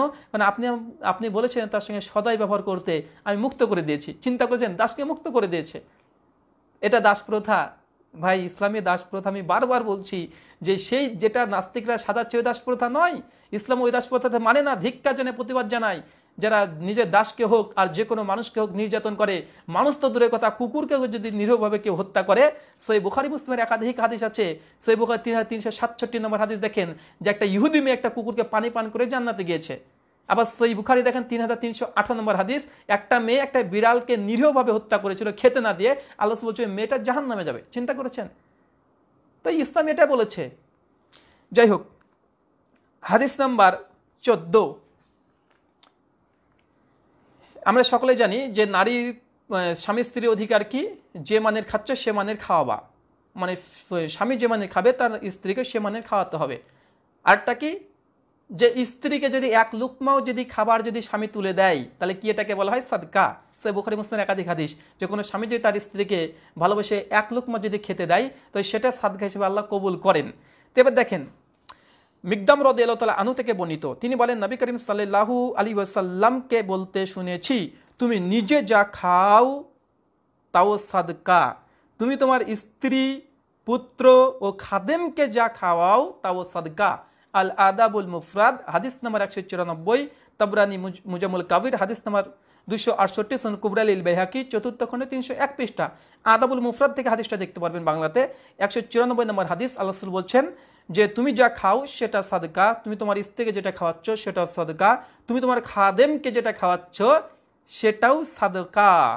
সেটা সাদকা, গোলামকে যে খাও এটা সাদকা। স্ত্রীর সঙ্গে, পুত্রের সঙ্গে, সন্তানের সঙ্গে তার খাদেমকে শব্দ ব্যবহার করছে। চিন্তা করেছেন? দলিল নম্বর 15। যাই হোক, আমাদের এই আলোচনার পরে ইনশাল্লাহ আমরা তাদের কমেন্ট আছে, অনেকগুলো কমেন্ট পড়বো ইনশাল্লাহ, এবং আমাদের অনেক ভাই আছে অপেক্ষা করছে, আমি তাদেরকে অ্যাড করব। অনেক লম্বা টপিক, মানে সমস্ত বিষয় যদি আমরা আলোচনা করতে যাই অনেক সময় লেগে যাবে। তবে দাস দাসী প্রথা সম্পর্কে, ইসলামে যৌনতা এবং নারীদেরকে যে দাস প্রথা করা হয় এই বিষয়ে একটা আলাদা ইনশাল্লাহ আমরা ভিডিও লাইভ করবার একটা। তো দলিল নাম্বার 15, যে দাসকে মুক্ত করে বিয়ে করা, এ বিষয়ে একাধিকবার বলেছি। সহিহ বুখারী হাদিস নম্বর 97, হাদিস নম্বর 2547 সহিহ বুখারীর, আপনারা দেখে নেবেন। আর ইসলামিক ফাউন্ডেশন সহিহ বুখারী 2379 নম্বর হাদিস। আবু মুসা আশআরী রাদিয়াল্লাহু তাআলা আনহু বলেন, নবী করিম সাল্লাল্লাহু আলাইহি ওয়াসাল্লাম বলেছেন, যে লোক তার বাদীকে উত্তম রূপে জ্ঞান ও আদব শিক্ষা দেয় এবং তাকে মুক্ত করে বিয়ে করে, সে দ্বিগুণ সওয়াব লাভ করবে। আর যে ব্যক্তি কৃতদাস আল্লাহর হক আদায় করে এবং মনিবের হকও আদায় করে, সেও দুগুণ সওয়াব পাবে। মানে এখানে দাসকে মুক্ত করে বিবাহের কথা আছে, দাসকে বিবাহ করা যায়, ইসলাম দিয়েছে। অন্য জায়গায় দাসের সঙ্গে তো মানুষের মতো আচরণই করা হয় না, ইসলাম বিয়ের পর্যন্ত অফার দিয়েছে যে দাসকে বিয়ে করা বৈধ। দলিল নম্বর 16, এবং এই বিষয়ে শেষ এই দলিলটা আমরা দিব, আর দেব না, অনেকগুলো দলিল নোট করেছিলাম। ইসলামে দাস, যেসব দাস আছে, এই দাসদেরকে যদি আপনি চান তাদেরকে নেতা পর্যন্ত বানাতে পারবেন। দাসকে নেতা বানানো, দাসকে আমির বানানো, দাসকে আপনি আমির বানিয়ে দিতে পারেন। ইসলাম এই অধিকার দাসের দিয়েছে। পৃথিবীর কোনো জায়গাতে আপনি দেখেছেন যে দাসকে আমির বানানো বা দাসকে নেতা করে দেওয়া, দাসের নেতৃত্ব মেনে নেওয়া? নেই, কিন্তু ইসলাম দিয়েছে। বিশ্বনবী মুহাম্মদ সাল্লাল্লাহু আলাইহি ওয়াসাল্লাম কি বলছে দেখেন, দাসকে নেতা বানানো, দাসের নেতা। এটা অন্তত মিশকাত থেকে দেখে নেবেন। হাদিস নাম্বার 3662, সহিহ মুসলিম হাদিস নাম্বার 1298, সহিহুল জামে হাদিস নাম্বার 1411। মুসলিমের রেফারেন্স মিলাতে পারবেন না, কেননা এটা দারুল ফাদের কর্মিক দিচ্ছে, এটার বাংলা অনুবাদ মুসলিম নুসখা নেই। তো আপনার মিশকাত দেখে নেবেন, 3662 নম্বর হাদিস। উম্মুল হাসান রাদিয়াল্লাহু তাআলা আনহু থেকে হাদিসটা বর্ণনা আছে। তিনি বলেন যে রাসূল করিম সাল্লাল্লাহু আলাইহি সাল্লাম বলেছেন, যদি কোনো বিকলাঙ্গ কুৎসিত গোলাম কেউ তোমাদের শাসক তথা নেতা নিযুক্ত করা হয়, আর সে আল্লাহ তাআলার কিতাব অনুযায়ী তোমাদেরকে পরিচালিত করে, তাহলে অবশ্যই তোমরা তার কথা শুনবে এবং তার আনুগত্য করবে। আল্লাহ রাসূল বলছে, তোমাদের জন্য যদি কুৎসিত, হাবসি, কালো, কুচকুচে এমন কোনো দাস ব্যক্তিকে যদি এই স্বাধীন পুরুষ যারা আছে, স্বাধীন নারী যারা আছে, তাদের আমির বানিয়ে দেওয়া হয়, তবুও তোমরা কুৎসিত দাসের আনুগত্য করতে বাধ্য। যদি ওই দাসের আনুগত্য না করে ইসলামের বিরুদ্ধাচরণ করা হলো, তারা গুনাহ করবে, গুনাহ কাবিরা হবে। তাকে যে নেতা বানানো হয়, ইসলাম মানে বোঝা যাচ্ছে যে দাসকে নেতা হওয়ার সুযোগ দেওয়া হয়। শুধু এমনটাই নয়, ইসলামে যে নেতা যে হয়েছিল এটা স্পষ্টভাবে প্রমাণিত। যেমন আব্দুল্লাহ ইবনু মাসুদ রাদিয়াল্লাহু তাআলা আনহুর যে গোলাম ছিল আম্মার বিন ইয়াসির, আব্দুল্লাহ ইবনু মাসুদ যখন কুফায় গিয়েছিলেন তখন আম্মার বিন ইয়াসির রাদিয়াল্লাহু তাআলা আনহুকে মুক্ত করে দিয়ে তাকে সেখানকার দায়িত্ব দিয়েছিলেন, তাকে নেতা বানিয়ে দিয়েছিলেন। ইসলামে আছে। এমনকি দাসের যদি ইসলামে যে দাস তার যদি যোগ্য হয়, তাকে পার্লামেন্টে তাকে ক্ষমতা দেওয়া হতে পারে, যে যোগ্য হয়, যে শিক্ষিত হয়। এমনকি দাস, একজন ধরুন আমি আছি, আর একটা দাস যদি কোরআনের হাফেজ হয়, ধরুন আমি 10 পারা কোরআনের হাফেজ, একটা দাস আছে সে 15 পারা কোরআনের হাফেজ, এখন নামাজ কে পড়াবে? আমি পড়াবো না দাসটা পড়াবে? আরে ভাই, দাস পড়াবে। ইসলামী অধিকার দিয়েছে যে দাস তাকেও ইমামতির হকদার দিয়েছে। আর কি অধিকার চেয়ে বলেন? অসংখ্য অধিকার যেগুলো আমরা দেখতে পাই যে দেওয়া হয়েছে। আর সাহাবীদের মধ্যে অনেকজন আছে, যেমন এক বিখ্যাত সাহাবী আতা বিন আবি রাওয়া, 114 হিজরিতে মৃত্যু। ইনার একটা পরিচয় হচ্ছে, ইনি হচ্ছে ইমাম আবু হানিফা রাহিমাহুল্লাহর উস্তাদ আতা বিন আবি রাওয়া। তিনিও দাস ছিলেন। আর তাবেঈন দেখবেন, যেটা বাংলা অনুবাদ হয়েছে তাবেঈন যে জীবন কথা, প্রথম খণ্ডের 139 পৃষ্ঠাতে আছে। তো আমরা সার্বিকভাবে দেখতে পাচ্ছি যে ইসলামের দাস প্রথা নামে শুধু দাস প্রথা, কিন্তু এর অধিকার, এত পরিমাণ অধিকার, স্বাধীন পুরুষ নারীর চাইতে বেশি অধিকার, যেটা আমরা একাধিকবার প্রমাণ করেছি। আর কত প্রমাণ করব? মানে এইভাবে হাদিস বলতে লাগলে তো আলহামদুলিল্লাহ, আমি তো 300-এর উপরে হাদিস আমি জোগাড় করেছি মাত্র কবে? কালকে রাত থেকে এই সকাল পর্যন্ত 5-6 ঘন্টা আমি এতগুলো হাদিসকে সংকলন করেছি। তো এরকমই ঘন্টার পর ঘন্টা শুধু ইসলামের দাসের অধিকার কি দেওয়া হয়েছে। আর যদি ইসলামী ফিকার দিকে চলে যায়, ফিকা এগুলো তো হাদিস থেকে সরাসরি, যদি ফিকার দিক থেকে চলে যাই, তো ইসলামের দাসের অধিকার কমপক্ষে 550 খানা মাসালা আছে, যে ইসলামে 550 খানা দাসকে অধিকার দেওয়া হয়েছে। 550 খানা। আর অধিকাংশ জায়গায় গিয়ে দেখা যায় যে কমপক্ষে 60% মাসালাতেই স্বাধীন পুরুষের চাইতে দাস দাসীদের অধিকার বেশি। দেখেন, একজন দাস আর একজন স্বাধীন পুরুষ তারা সব জায়গাতে হুবহু এক হতে হবে এমনটা নয়। অনেক জায়গাতে দাসকে বেশি সম্মান দেওয়া হয়েছে, কিছু কিছু জায়গাতে পুরুষ মানে স্বাধীন পুরুষ নারীকে সম্মান দেওয়া হয়েছে, এটা হয়ে থাকে অনেক জায়গাতেই, এটা স্বাভাবিকভাবে হয়। তো যাই হোক, আমরা আরেকটা পয়েন্ট আলোচনা করব। দেখেন, আমরা প্রথমে বলেছি যে ইসলামের দাস প্রথা 6টা পর্যায়ের পরে একজন ব্যক্তিকে দাস করা হয়। তারপরে যদি সে আসলে দাসে রূপান্তরিত হয়ে যায়, তো তাহলে কি করতে হবে? দাসের এই সম্মান, এই মর্যাদাগুলো দিতে হবে। প্রত্যেকটা মর্যাদা দাসকে দিতে হবে। একটা যদি মালিক যদি অমান্য করেছে, তাহলে রাসূল বলেছে দাসকে কেউ যদি মারে তাকেও হত্যা করা হবে, দাসকে যদি কেউ হত্যা করে ফেলে তাকে হত্যা করা হবে, দাসকে যদি একটা নাক কেটে দেয় মালিকের একটা নাক কাটা হবে, দাসকে যদি অনর্থক বেশি কাজে চাপ দিয়ে দাও তাকেও নির্যাতন করা হবে। অসংখ্য যেগুলো দেখলেন, এতগুলো অধিকার, সবগুলো অধিকার দাস কি দাসত্বের মধ্যে পাচ্ছে। তারপরেও এরপরেও কথা আছে, এত অধিকার পাওয়ার পরেও ইসলাম কিন্তু দাস মুক্তি করার জন্য, দাসকে আজাদ করে দেওয়ার জন্য ইসলাম অনেকগুলো অপশন রেখেছে। ইসলাম অনেকগুলো অপশন রেখেছে যে দাসকে, তাকে দাসত্বের মধ্যে রেখো না, তাকে ছেড়ে দাও, তাকে ছেড়ে দাও। অনেকগুলো অপশন আছে, দেখেন অনেকগুলো অপশন। আমি মাত্র 10খানা অপশন বলবো যে ইসলামে দাসকে দাসত্বের মধ্যে আবদ্ধ রাখা নয়, বরং ইসলাম বলছে দাসকে মানে রাখতে চাই না, মানে তাকে ছেড়ে দিতে হবে। যে কোনো পর্যায়ে ইসলাম চেয়েছে যে দাসকে আজাদ করে দাও, আজাদ করে দাও, আজাদ করে দাও। মাত্র 10টা উদাহরণ দিব, অনেকগুলো উদাহরণ দেওয়া সম্ভব, কিন্তু সময় অনেকটা হয়ে যাচ্ছে, অনেক ভাই অ্যাড হবে, তার জন্য মাত্র 10টা আমি দেব। দেখেন, প্রথম কথা যে দাস মুক্তির ব্যাপারে, দেখেন কোনো মুসলিম যদি অপর কোনো মুসলিমকে হত্যা করে ফেলে, আমি ধরুন একটা মুসলিম ব্যক্তিকে হত্যা করে ফেলি, তাহলে আমার বিধান কি? আমি একজন নিরীহ মুসলিম ভাইকে আমি হত্যা করেছি, আমার বিধান কি? তো ধরুন অপরাধ আমি করলাম, এই অপরাধের কাফরা, এই ভুলের প্রতিদান কি? সূরা নিসা খুলেন আয়াত নাম্বার 92, সূরা নিসা 4 আয়াত নাম্বার 92 মানে 92, আল্লাহ সুবহানাহু ওয়া তাআলা বলছে কোন মুসলিম ব্যক্তি যদি অপর কোন মুসলিমকে যদি হত্যা করে ফেলে, তো আমার উপর তখন ওয়াজিব হয়ে যাবে একটা গোলামকে আজাদ করা, একটা গোলাম, একটা দাসকে আজাদ করে দিতে হবে। দেখেন, অপরাধ করলাম আমি, কিন্তু একটা দাস কি হচ্ছে? মুক্তি হয়ে যাচ্ছে। 1 নম্বর। 2 নম্বর, কোন ব্যক্তি ধরুন একটা কসম করেছে যে আল্লাহর কসম আমি কিন্তু চুরি করিনি, বা আল্লাহর কসম আমি এই কাজটা করিনি। ধরেন আমি একটা ওয়াদা করলাম, কিন্তু ওয়াদা হচ্ছে মিথ্যা, বা আমি একটা ওয়াদা করলাম যে আল্লাহর কসম যে আমি কালকে তোর বাড়িতে গিয়ে আমি এই বইটা গিয়ে দিয়ে আসবো, এটা আমি একটা ওয়াদা করলাম আল্লাহর কসম দিয়ে, কিন্তু কালকে সত্যি আমি বইটা দিলাম না। দেখেন, ছোট্ট একটা অপরাধ, যে আমি একটা ওয়াদা করলাম যে তোকে আমি এই কাজটা করবো, বা তোকে আমি এই জিনিসটা দিব, কসম করলাম যে আল্লাহর কসম আমি দিয়ে দেবো, কিন্তু আমি দিলাম না। এই যে আমি কসমকে ভঙ্গ করলাম, এর বিধান কি? সূরা মাইদা খুলেন, সূরা নম্বর 5 আয়াত নম্বর 89, 89 নম্বর আয়াত। আল্লাহ সুবহানাহু ওয়া তাআলা বলছে যদি কেউ আল্লাহ সুবহানাহু ওয়া তাআলার নামে কসম করার পরে ভঙ্গ করে, তাহলে একটা দাস মুক্ত করতে হবে, একটা দাসকে আজাদ করে দিতে হবে। দেখেন, ইসলাম স্কোপ দিয়েছে, অপশন দিয়েছে যে দাসকে আবদ্ধ নয়, অপরাধ আমি করবো, দাস মুক্তি হয়ে যাবে। দলিল নম্বর 3, জিহার করা। জিহার আমরা অনেকে বুঝি না। জিহার মানে ধরুন আপনার স্ত্রী আছে, আপনার স্ত্রীকে আপনি বলছেন যে তোমার তো এই নাকটা না আমার আম্মার মতো, বা তোমার চোখটা আম্মার মতো, বা তোমার শারীরিক গঠনটা আম্মার মতো, মানে স্ত্রী কোনো শরীরের অঙ্গ প্রত্যঙ্গকে তার মায়ের সঙ্গে তুলনা করা, এটাকে বলা হয় জিহার। দেখেন, এরকম একটা ছোট্ট অপরাধ, কিন্তু ইসলাম বলছে যদি এই জিহার কোনো স্বামী স্ত্রী স্বামীর সঙ্গে করে ফেলে, ইসলাম বলছে সূরা মুজাদালা আয়াত নাম্বার 3 এবং 4, তাহলে ওই ব্যক্তির উপরে ওয়াজিব ফরজ হয়ে যাবে যে সে একটা দাস মুক্ত করে দিবে, দাসকে আজাদ করে দিবে। দেখেন, ইসলাম দাসকে মানে বেঁধে রাখার চেষ্টা করছেন, ইসলাম চাইছে যে কোনো মূল্যে দাসটা আজাদ হয়ে যাক। তার জন্য দেখেন এইসব অপরাধে দাসকে মুক্ত করে দেওয়া হয়। এমন অসংখ্য উদাহরণ আছে, কত উদাহরণ দেওয়া যাবে, অসংখ্য আছে। আমি মাত্র 10টা বলছি, কেননা সময় অল্প তাই। আর একটা দেখেন, রোজার সময় রোজা আছেন, ভুলবশত যদি স্ত্রীর সঙ্গে মানে স্ত্রী মিলন করে ফেলেন, বা রোজা আছেন, রোজার সময়তে যদি মানে ইচ্ছাকৃতভাবে স্ত্রীর সঙ্গে মিলন করে ফেলেন, এটা ফরজ রোজার জন্য, রমজানের রোজা, ইচ্ছাকৃতভাবে স্ত্রীর সঙ্গে সহবাস করে ফেললেন। দেখেন, রোজা অবস্থায় স্ত্রীর সঙ্গে ইচ্ছাকৃত সহবাস করে ফেললেন, তো আপনার বিধান কি? এই জন্য সহিহ বুখারী খুলবেন, হাদিস নাম্বার 3 খনে কিতাবুস সাওমে স্পষ্ট হাদিস নাম্বার 18 এসে কিতাবুস সাওমের 18 নম্বর হাদিস। আল্লাহ রাসূল বলছেন এই ব্যক্তির জন্য ওয়াজিব হয়ে যাবে কি? সে একটা গোলাম মুক্ত করে দিবে, আজাদ করে দিবে।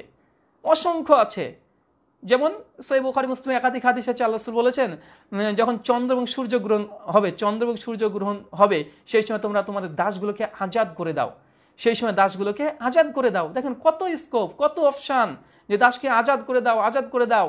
দেখেন দাসের কতগুলো মর্যাদা আছে, এতগুলো মর্যাদা একজন মালিক তাকে দিবে, তারপরেও ইসলাম বলছে তাকে দাসকে আজাদ করে দাও। কিন্তু বাইবেল আপনি পড়বেন, বাইবেলে বিভিন্ন জায়গাতে আছে, বুক অফ এক্সোডাস পড়েন 20 অধ্যায়ের 5-6 নম্বর অনুচ্ছেদ, যে একবার যদি কেউ দাস হয়ে যায় সে আর আজাদ কোনোদিন হতে পারবে না। হিন্দু ধর্মগ্রন্থ শ্রীমদ ভাগবত মহাপুরাণ পড়েন, বিভিন্ন জায়গাতে কত দলিল নেবেন, বিভিন্ন জায়গাতে আছে যে একবার যদি কাউকে দাস হয়ে যায় তাকে আর আজাদ করা যাবে না, কিন্তু ইসলাম বলছে যে তাকে আজাদ করে দাও। আর প্রাচীনকাল থেকে দেখছেন একবার যদি কেউ দাস হয়ে যায় বংশ পরম্পরা ধরে তারা দাস হয়ে থাকবে, আজাদ হবে না। কিন্তু ইসলাম বলছে না, আজাদ করে দাও। কেন? আমি অন্যায় করেছি, দাস মুক্ত হয়ে যাবে, চিন্তা করেছেন? দেখেন 6 নম্বর, আমরা এর আগে বলেছি আবু দাউদের হাদিসটা, হাদিস না 5168, কোনো দাসকে যদি কেউ চপাঘাট করে তাহলে সেই সময় তার মালিকের জন্য ওয়াজিব হয় দাসটাকে মুক্ত করে দেওয়া। এতগুলো অপশান। 7 নম্বর পয়েন্ট, দাস মুক্ত করার অপশান। ইসলাম বলছে দাসকে মুক্ত করে দেওয়ার জন্য উৎসাহ জানানো হচ্ছে। শুধু যে ইসলাম বলছে যে তাকে মানে মানে আপনি মুক্ত করে দেবেন এমনটা, ইসলাম একটা অপশান প্রথমে বলেছি, কোনো দাস তার মালিকের সঙ্গে চুক্তি করে নিতে পারে যে আমি এই কাজটা করে দিব বা এত টাকা দিব, আমাকে মুক্ত করে দিতে হবে। মালিক যদি রাজি হয়ে যায় তো সেক্ষেত্রে সেই দাসকে মুক্ত করা যায়। তো ইসলাম শুধু এটাই বলেনি যে হ্যাঁ কোনো একটা চুক্তি করলো যে 50,000 টাকা দিলে তোমাকে ছেড়ে দেওয়া হবে, কিন্তু এখন অনেক অভিযোগ করতে পারে অনেক নাস্তিক খ্রিস্টানরা, তো একজন দাস টাকা পাবে কোথায়, একটা নিরীহ মানুষ একটা দাস টাকা পাবে কোথায়? ইসলাম সেই ব্যবস্থা করেছে। দেখেন সূরা তওবা খুলবেন, আয়াত নম্বর 60, সূরা নম্বর 9 আয়াত নম্বর 60, আল্লাহ সুবহানাহু ওয়া তাআলা যাকাত যে আমাদের প্রতি ফরজ করেছে, এই যাকাতের একটা অংশ নিজের দাসের জন্য দিতে বলেছে। নিজের দাস দাসী একটা অংশ পাবে। কে? নিজের দাস দাসী এর একটা অংশ পাবে, দেখেন সহযোগিতা করার জন্য। আরও হচ্ছে 8 নম্বর পয়েন্ট, যে গোলাম মানে যে দাস দাসী যে তার মালিকের টাকা পরিশোধ করে নিজেকে মুক্ত করতে চাই, তো আল্লাহ বলেছে যে তোমার ওই দাসকে তুমি মানে কিস্তিতে একবারে দিতে হবে এমনটি না, কিস্তিতে কিস্তিতে যে টাকা দেয়, এটা ইসলাম তার জন্য অনুমোদন দিয়েছে। সহিহ বুখারী 2351 নম্বর হাদিস। আরও মানে অনেকগুলো দলিল আছে। আর অবশ্যই মানে যে মালিক, সে মালিক তাকে অবশ্যই তাকে মানে সহযোগিতা বিভিন্নভাবে সহযোগিতা করতে পারে। মালিক যদি খুশি হয় এমনি তো দাসকে ছেড়ে দিতে পারে। মালিক যদি তার দাস এত সুন্দর আচার ব্যবহার করেছে, দাস যদি খুব ভালো হয়, মানে তেমন কিছু না হয়, ভালো যদি হয়, তো মালিক এমনি খুশি আজাদ করে দিতে পারে। ইসলাম দাস মুক্তির একটা রাস্তা, একটা নয় অসংখ্য রাস্তা রেখেছে, যেমনটা আমরা মাত্র 10টা উদাহরণ দিলাম। এবার একটা পয়েন্ট নিয়ে আমরা আলোচনা শেষ করবো, লম্বা করবো না, তারপরে ভাইদেরকে অ্যাড করবো। অনেক রাত্রি তো হয়ে গেল, অনেক রাত্রি হয়ে গেল। একটা পয়েন্ট দিয়ে শেষ করছি। যে এখন নাস্তিকরা বলতে পারে যে ঠিক আছে, যে ইসলামের দাস প্রথাতে দাসদেরকে অনেক সম্মান দেওয়া হয়েছে, অনেক মর্যাদা দেওয়া হয়েছে, এটাও মেনে নিলাম, দাসকে আজাদ করার জন্য ইসলাম উৎসাহ দিয়েছে, এবং দাসকে কেউ যদি মুক্ত করেছে, বুখারীর হাদিস যে তাকে মানে জাহান্নাম থেকে মুক্ত দেওয়া হবে, এমন অনেক হাদিস উৎসাহ দেওয়া হয়েছে। কিন্তু ইসলামের দাস প্রথা কেন রাখা হলো? এখানে দুটো পয়েন্ট মনে রাখবেন। ইসলামের দাস প্রথাকে কেন এখন পর্যন্ত রাখা হলো? তো আপনারা দেখছেন যে এটা মূলত দাস প্রথা আসলে না, বলা হচ্ছে তাই, অধিকার সবগুলো আছে, মূলত এটাকে দাস প্রথার বলাই যায় না। মানে ইসলামে এটা দাস প্রথার বলাই যায় না, মানে এতগুলো অধিকার কোনো দাসের থাকতে পারে না, এটা স্বাধীন পুরুষেরও এতগুলো অধিকার থাকে না। তারপরেও যদি এমন প্রশ্ন তারা করে আমাদেরকে, তো আমরা একটা কথা বলবো, দেখেন যে কোনো যুদ্ধ বন্দী ছাড়া তো দাস করা যাচ্ছে না। যুদ্ধে যদি পরাজিত না হয় তাহলে মানে যাচ্ছে না। তো এক্ষেত্রে যদি অমুসলিম যারা আছে, যার সঙ্গে মুসলিমরা যুদ্ধ করছে, প্রথম একটা দিয়ে দিক যে না ভাই, আমাদের যদি হেরে যায় আমাদের নারীদেরকে পুরুষদেরকে তোমরা দাসী করতে পারবে না। প্রথমে যদি অমুসলিমরা অপশন দিয়ে দেয়, তাহলে তার দাসী থাকছে না রে ভাই, এটা তো অমুসলিমদের কাছে, অমুসলিমদের হাতে আছে। অমুসলিমদেরকে বলেন যে ভাই মুসলিমদের সঙ্গে যুদ্ধ করার সময় তোমরা এই অপশনটা দিয়ে দিও যে আমাদের মেয়েদের নারী পুরুষকে তোমরা দাসী করতে পারবে না। ইসলাম করবে না, সমস্যা নেই, হয়ে গেল, খতম। তো এই দাসপ্রথা জিয়ে রেখেছে কে? এটা অমুসলিমদের হাতে ভাই, এটা অমুসলিম, তারা যদি শর্ত দিয়ে দেয় দাসপ্রথা থাকছে না। 2 নম্বর পয়েন্ট, দেখেন যুদ্ধে যদি পরাজিত তো একজন হবেই, এই পক্ষ হোক ওই পক্ষ হোক। এখন যুদ্ধ যে বন্দীগুলো নারী পুরুষ ছেলে মেয়ে আছে, এগুলোর বিধান কি? বাইবেলে একাধিক জায়গাতে আছে। বুক অফ ডিউটেরোনমি দেখেন 20 অধ্যায় 1 থেকে 15 অনুচ্ছেদ, পরপর 10 থেকে 20 অনুচ্ছেদ বুক অফ ডিউটেরোনমিতে আছে যে যুদ্ধে যদি কেউ পরাস্ত হয়ে যায় তাকে হত্যা করতে হবে, নারীদেরকে পালাক্রমে ধর্ষণ করতে হবে, অনেকগুলো আছে।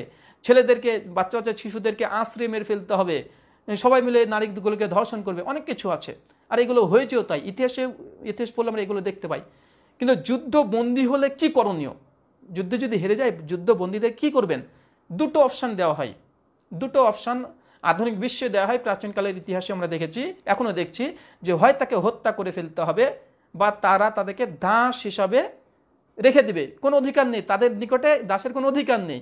তাদের কাছে দুটো অপশন, হয় হত্যা করে ফেলা হতো অথবা তাকে দাস বানানো হতো। কিন্তু তারা যে দাস বানাতো ওই দাসের কোনো অধিকার নেই, ইসলামের সঙ্গে তুলনা করবেন না। কিন্তু ইসলাম এইখানে এই ইসলাম যে মানে তাদেরকে দাস বানাচ্ছে, দেখেন ইসলাম তাকে দাস বানাচ্ছে, তো এই এতগুলো অধিকার নেওয়ার পরে, এতগুলো অধিকার দেওয়ার পরে একজন ব্যক্তিকে দাস বানানো সম্ভব। তারপরেও একটা পয়েন্ট এখানে আধুনিক ব্যক্তিরা বলতে পারে, হ্যাঁ যুদ্ধ হলো, তার যুদ্ধবন্দী, তাকে জেলখানায় পুরে দিবে, তাদেরকে দাস বানানো কি দরকার, জেলে পুরে দিবে, জেলে পুরে দিলে তো সমাধান হয়ে গেল, জেলে পুরে দিলে সমাধান হয়ে গেল। এখন আমরা একটা কথা বলতে পারি, দেখেন ভাই, জেলে যদি পুরে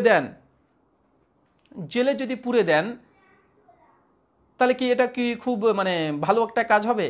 দেখেন জেলে যদি প্রথমে পুরে দেন সে দাসকে বা যুদ্ধবন্দীদেরকে যদি পুরে দেন, তো এখানে আমরা দেখি যে জেলে যদি পোড়া হয় তাহলে একটা সমস্যা, কি সমস্যা? প্রথম সমস্যা হচ্ছে এটা যে তার জন্য একটা জেলখানা তৈরি করতে হবে, এক, সেই জেলখানায় প্রচুর পরিমাণে খরচ, সেই দস্যুদেরকে, সেই সন্ত্রাসীদেরকে যারা আক্রমণ করতে এসেছিল আমাদের রাষ্ট্রকে, তাদেরকে খাওয়াতে হবে, তাদেরকে পুষতে হবে, পোশাক দিতে হবে, অনেক বাজেটের ব্যাপার, অবশ্যই এখানে একটা অনেক বাজেটের ব্যাপার। দুই নম্বর পয়েন্ট,